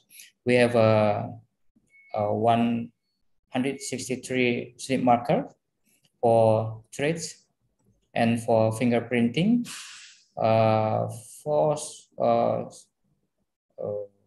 tomato, pepper, cucumber, watermelon, eggplant, pumpkin, melon, and others. And also we have more than 500 markers set for MIBC program. And up to now, we still have a regular sequencing program by using NGS that we only send the sample to the vendor, because the reason is just cheaper and faster. This is the our in-house genome browser looks like. It's simple. It's not sophisticated like maybe you see in the public genome browser, but at least by this kind of genome browser, we can study our material that we've already put in the database. And something interesting also that I would like to share to the participant is that we use some tools to accelerate the process of GP-Pro or genome-based approach. We have a double haploid production protocol here at the window, because 100% homozygous line is needed to accelerate the marker development process, and also of course it's needed by during the breeding program. And for today, we have many available protocol, including for the pepper, all pepper, big pepper, curly pepper, and also bird pepper or cabai rawit. We have also tomato protocol. We have eggplant protocol, cucumber, watermelon, salad, cauliflower, broccoli, and joseph. And the other tool that's also powerful to accelerate the process is we are doing the regular disease mapping in Indonesia in all provinces. And also we have the facility that we can detect the pathogen by molecular approach. So from this result, then we know the detailed information about the disease what we deal with, and then by that information, then we can clearly develop the marker that really needed for the breeding program. And where the genome-based approach in the breeding program here, if you see the slide before, This is just the zoom in of the slide. And then in the breeding process, the genome-based approach or GB-Pro is supported by the double haploid production and also the specific pathogen informations. Then by that information, we are working to support the breeding process by giving them with the marker assay selection by MABC or also depend on the trait. So we expect that by this contribution, then the breeding process is going faster. This is some activities in our GB Pro program at a window. So we have a molecular acid selection for trait. It's including the disease resistance and agronomical traits. And also we have molecular assist backcrossing. We are doing the foreground and background selection in our material. We also have the algorithm to do the trait prediction for the disease resistant and agronomical traits. Then we also have the genome-wide association study in some crop for developing markers. Of course, it's very helpful for us by using this approach. And then we also have DNA fingerprinting for parentals and commercial seeds. So by using the DNA fingerprinting, we assure that all seed before we give to the farmer, it's already passed the test, and we did bimolecular approach. We are using SNP marker to do the fingerprinting, and also for the all parental before we use for the prediction, we ensure that all parental is 100% homozygote for both parental. So that will then make the process easier. And today we are still on the preparing database, algorithm, and knowledge to entering the genomic selection phase. Okay, this is our work for the Indonesian paper. We do the genetic mapping based on the Gemini virus resistance, because as we know that Gemini virus is one of the most, or let's say #1 enemy for the Indonesian farmers. At the time we select 66 paper panel as a panel, and then by using the genotyping based sequencing, we create the genome data. And this linkage map is we create by using more than 1,000 selected SNP marker, yeah, or the selected marker is related with the Gemini virus resistant. And now we have the markers already, and we are using for our routine breeding program here at the window. And this is the GWAS in tomato for the developing trait marker. This study is we create by using more than 10,000 markers, yeah, and from that marker, then we have interesting information related with the trait in each chromosome, which each trait. So it's very useful information for us. And then if you see in the left, you see the chord diagram is also we see each trait that the correlation with the which chromosome. So this is GWAS in tomato. And this is the trait prediction for the Gemini region in paper.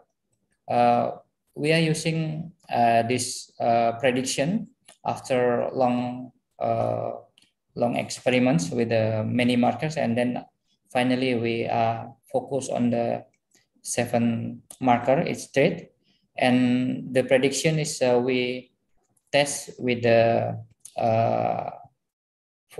table. This you see, if you see the prediction, the accuracy.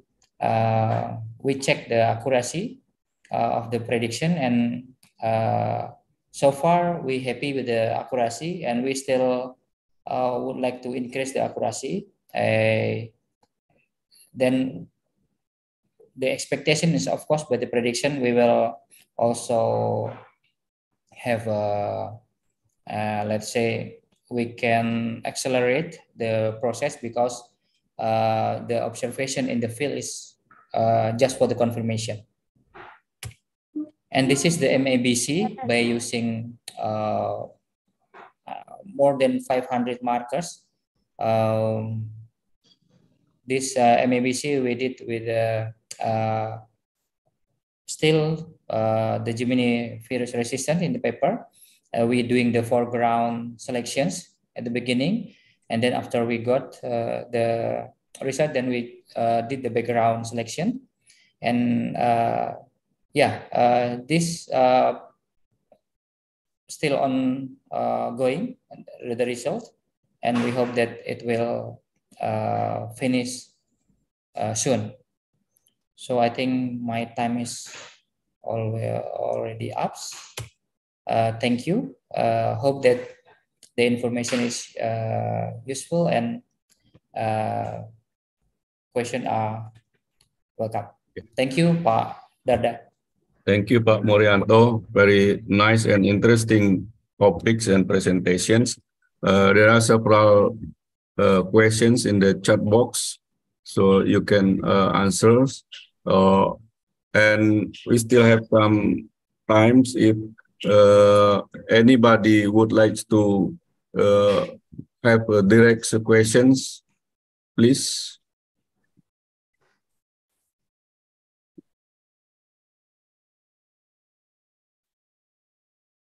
I think I already answered all the questions in the chat, Pak, and some for Pak Murianto have been not answered. Maybe. Yeah, okay.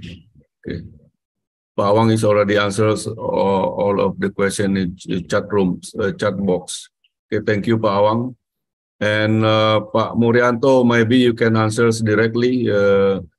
Please, Mas siapa Adi atau siapa tampilkan itu pertanyaan, question for Pak Mur. Mas Zul, okay, thank you, Mas Zul.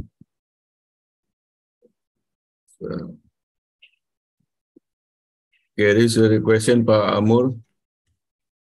Yeah, Pak. I still try to answer in the chat, Pak. Okay. Yeah. Oh, you can answer directly. Oh. Yeah. Yeah. Okay. For this question, actually, it's very depend on the material that we have.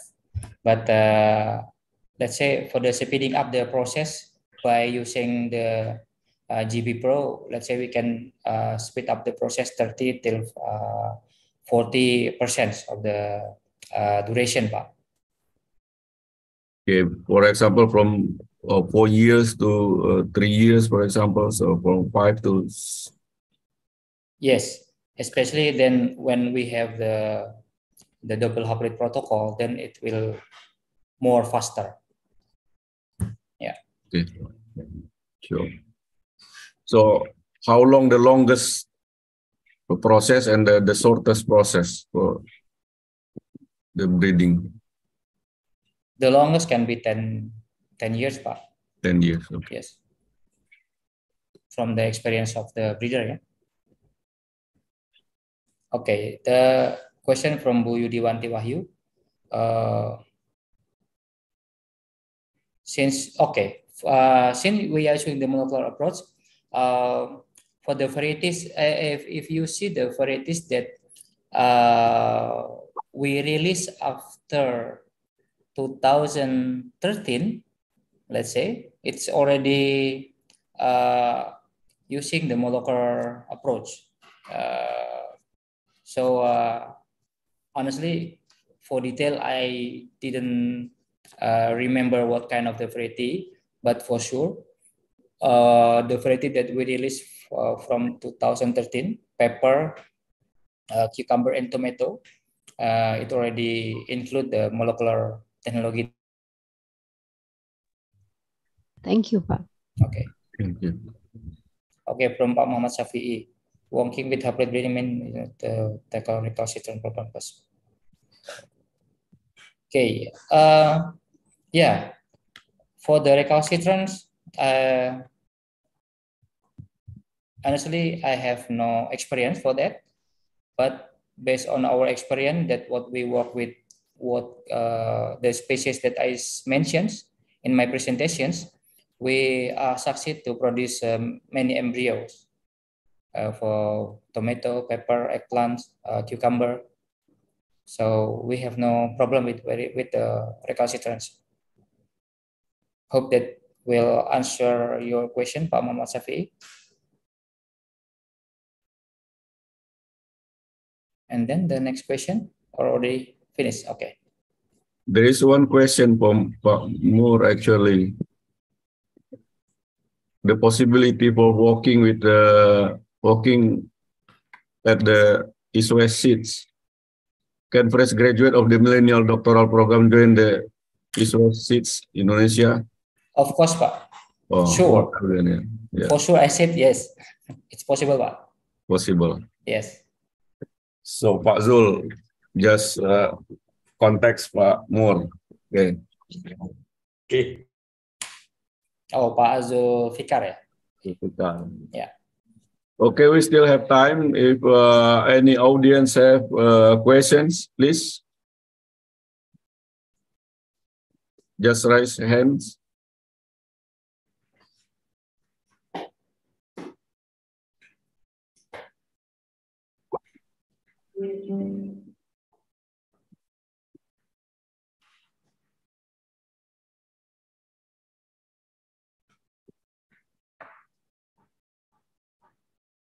No more.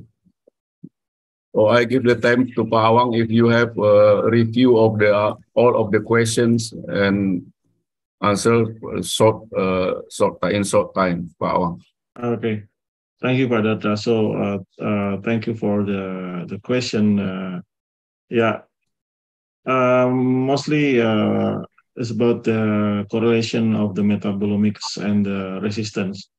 And up to now, and also based on the newest result that the group from Wageningen have, there's no obvious link of evidence. I mean, there is no obvious evidence that the link of the metabolites or specific metabolites and resistant factors represented by the QTL are linked or correlated. Some groups, yeah, from others department, they still working on the artificial or some substance that can inhibit the development of the trips. But yeah, they work in different direction. So they first try many substances that might inhibit, and then try to get the clue for candidate genes from that metabolomic, and they work with the database. And up to now, there are still no promising result as well. So maybe it's a different mechanism. Maybe the insect not really correlated with the, or have a small effect by the metabolites. Maybe there's others factors that might more influence of the development of the insect in the plant. Maybe that's my additional answer, Pak. Okay, thank you, Pak Awang. And Pak Murianto, if you have a final conclusion or final review of your presentation, please. Okay, Pak Dada, thank you. Yes, thank you again for the opportunity, because we can introduce what we doing at Aviendo. Of course, by this introduction, then we're also looking for the collaboration possibilities, because as the researcher in the private sector, we are doing a routine, and sometimes we lost by time is gradually lost the scientific thing. Is not like, as detailed as the college in the university or in the institution. So yeah, we hope that by this opportunity we can find more possibility to have collaboration, of course. And from the presentation, we are in the private sector. It's really helped by the technology, by the molecular, like Professor Witaru and also Bu Ning and Pak Awang mentions about the capability of the technology can do to supporting the breeding program. So here in our place here in the company, we can prove it in the field, and it's enhance the work and also accelerate the progress. So and then by the using of other tools like double haploids and also the exactly informations about the disease what we face off in the field, then the molecular technology it's very powerful for the breeding program. So and again for millennials, we are welcome. We are welcome. I'm millennial too, Pak. Yeah, Pak Awang still millennial. Yeah. For millennial, we are welcome. And also, let's collaborate. There are many things that we can collaborate. We are need collaborations. I think that's all, Pak Darda. Thank you for the opportunity. Thank you, Pak Murianto. Unluckily, I'm a baby boomer.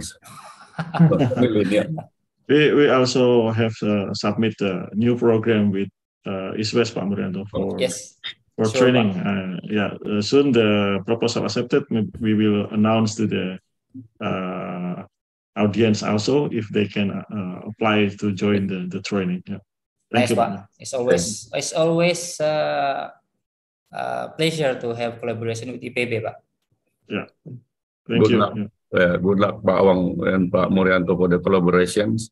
So we finished this second sessions, and let's give a big applause to the speakers, Dr. Awang dan Pak Murianto, Master of Science.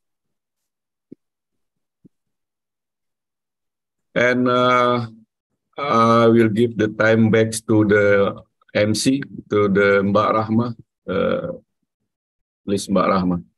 Yes, thank you very much, Professor Darda, for bringing us to a very fun and insightful session today. Also, we say thank you to Dr. Awang and Pak Murianto for a nice presentation and discussion which have enriched our knowledge. Yeah, I kindly remind to all of the participants who are joining this seminar, both through this Zoom meeting and the YouTube channel, to fill in the form of attendance, which has already been shared in the chat box. Also, for who want to access the presentation materials from the today's presenters, you could download it through the shared link.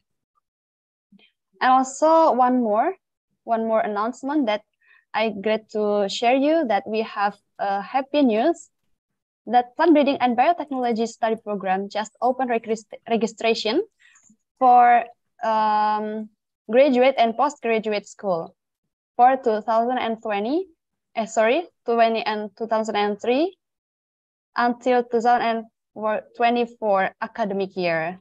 Let's join us at Plant Breeding and Biotechnology study program. Ladies and gentlemen, our seminar is completely over. We say thank you very much for all of the speakers and moderators. And the next agenda is handover of certificates of appreciation to the speakers.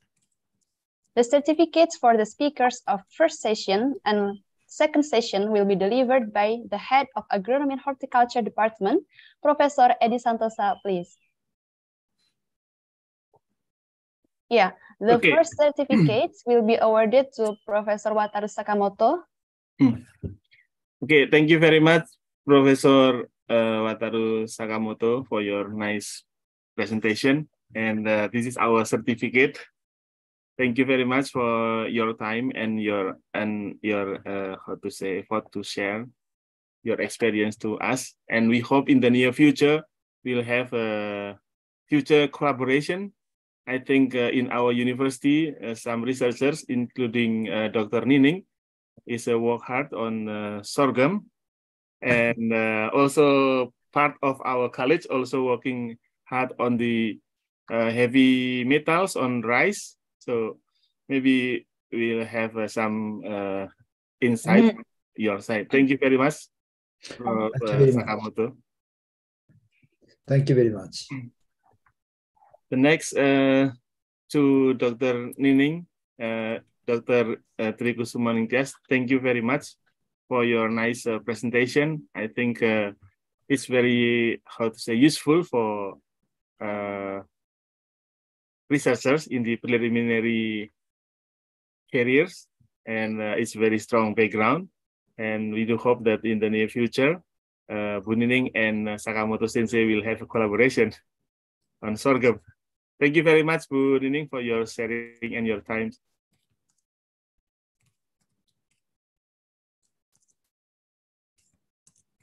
And for Pak Dr. Awang Maharijaya, thank you very much for your nice presentation on chili and some biotechs related to the chili improvement, and also your sharing very nice publication and thank you, from your students. Thank you very much, Pak Awang, for your insight.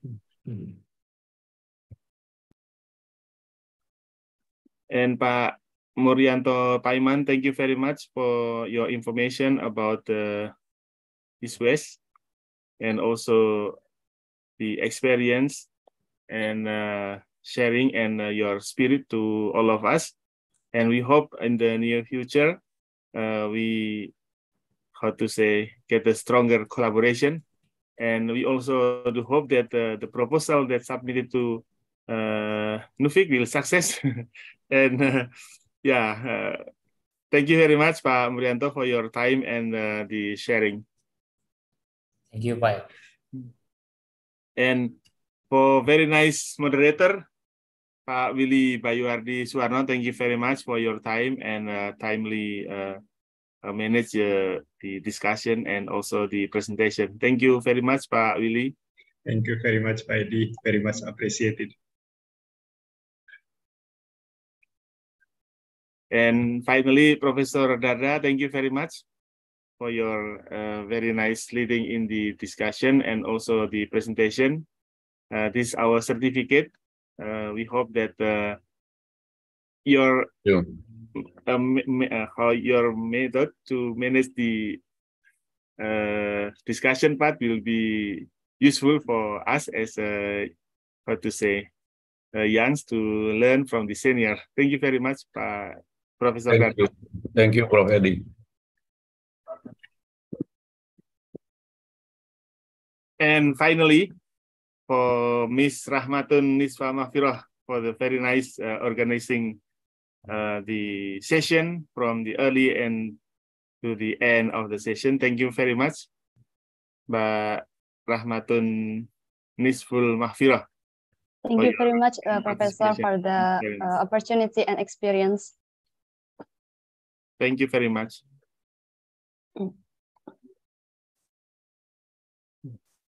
Okay, thank you very much, Professor Edi. Once more, we will say thank you very much for all of the speakers and moderators for this sessions, for this webinar.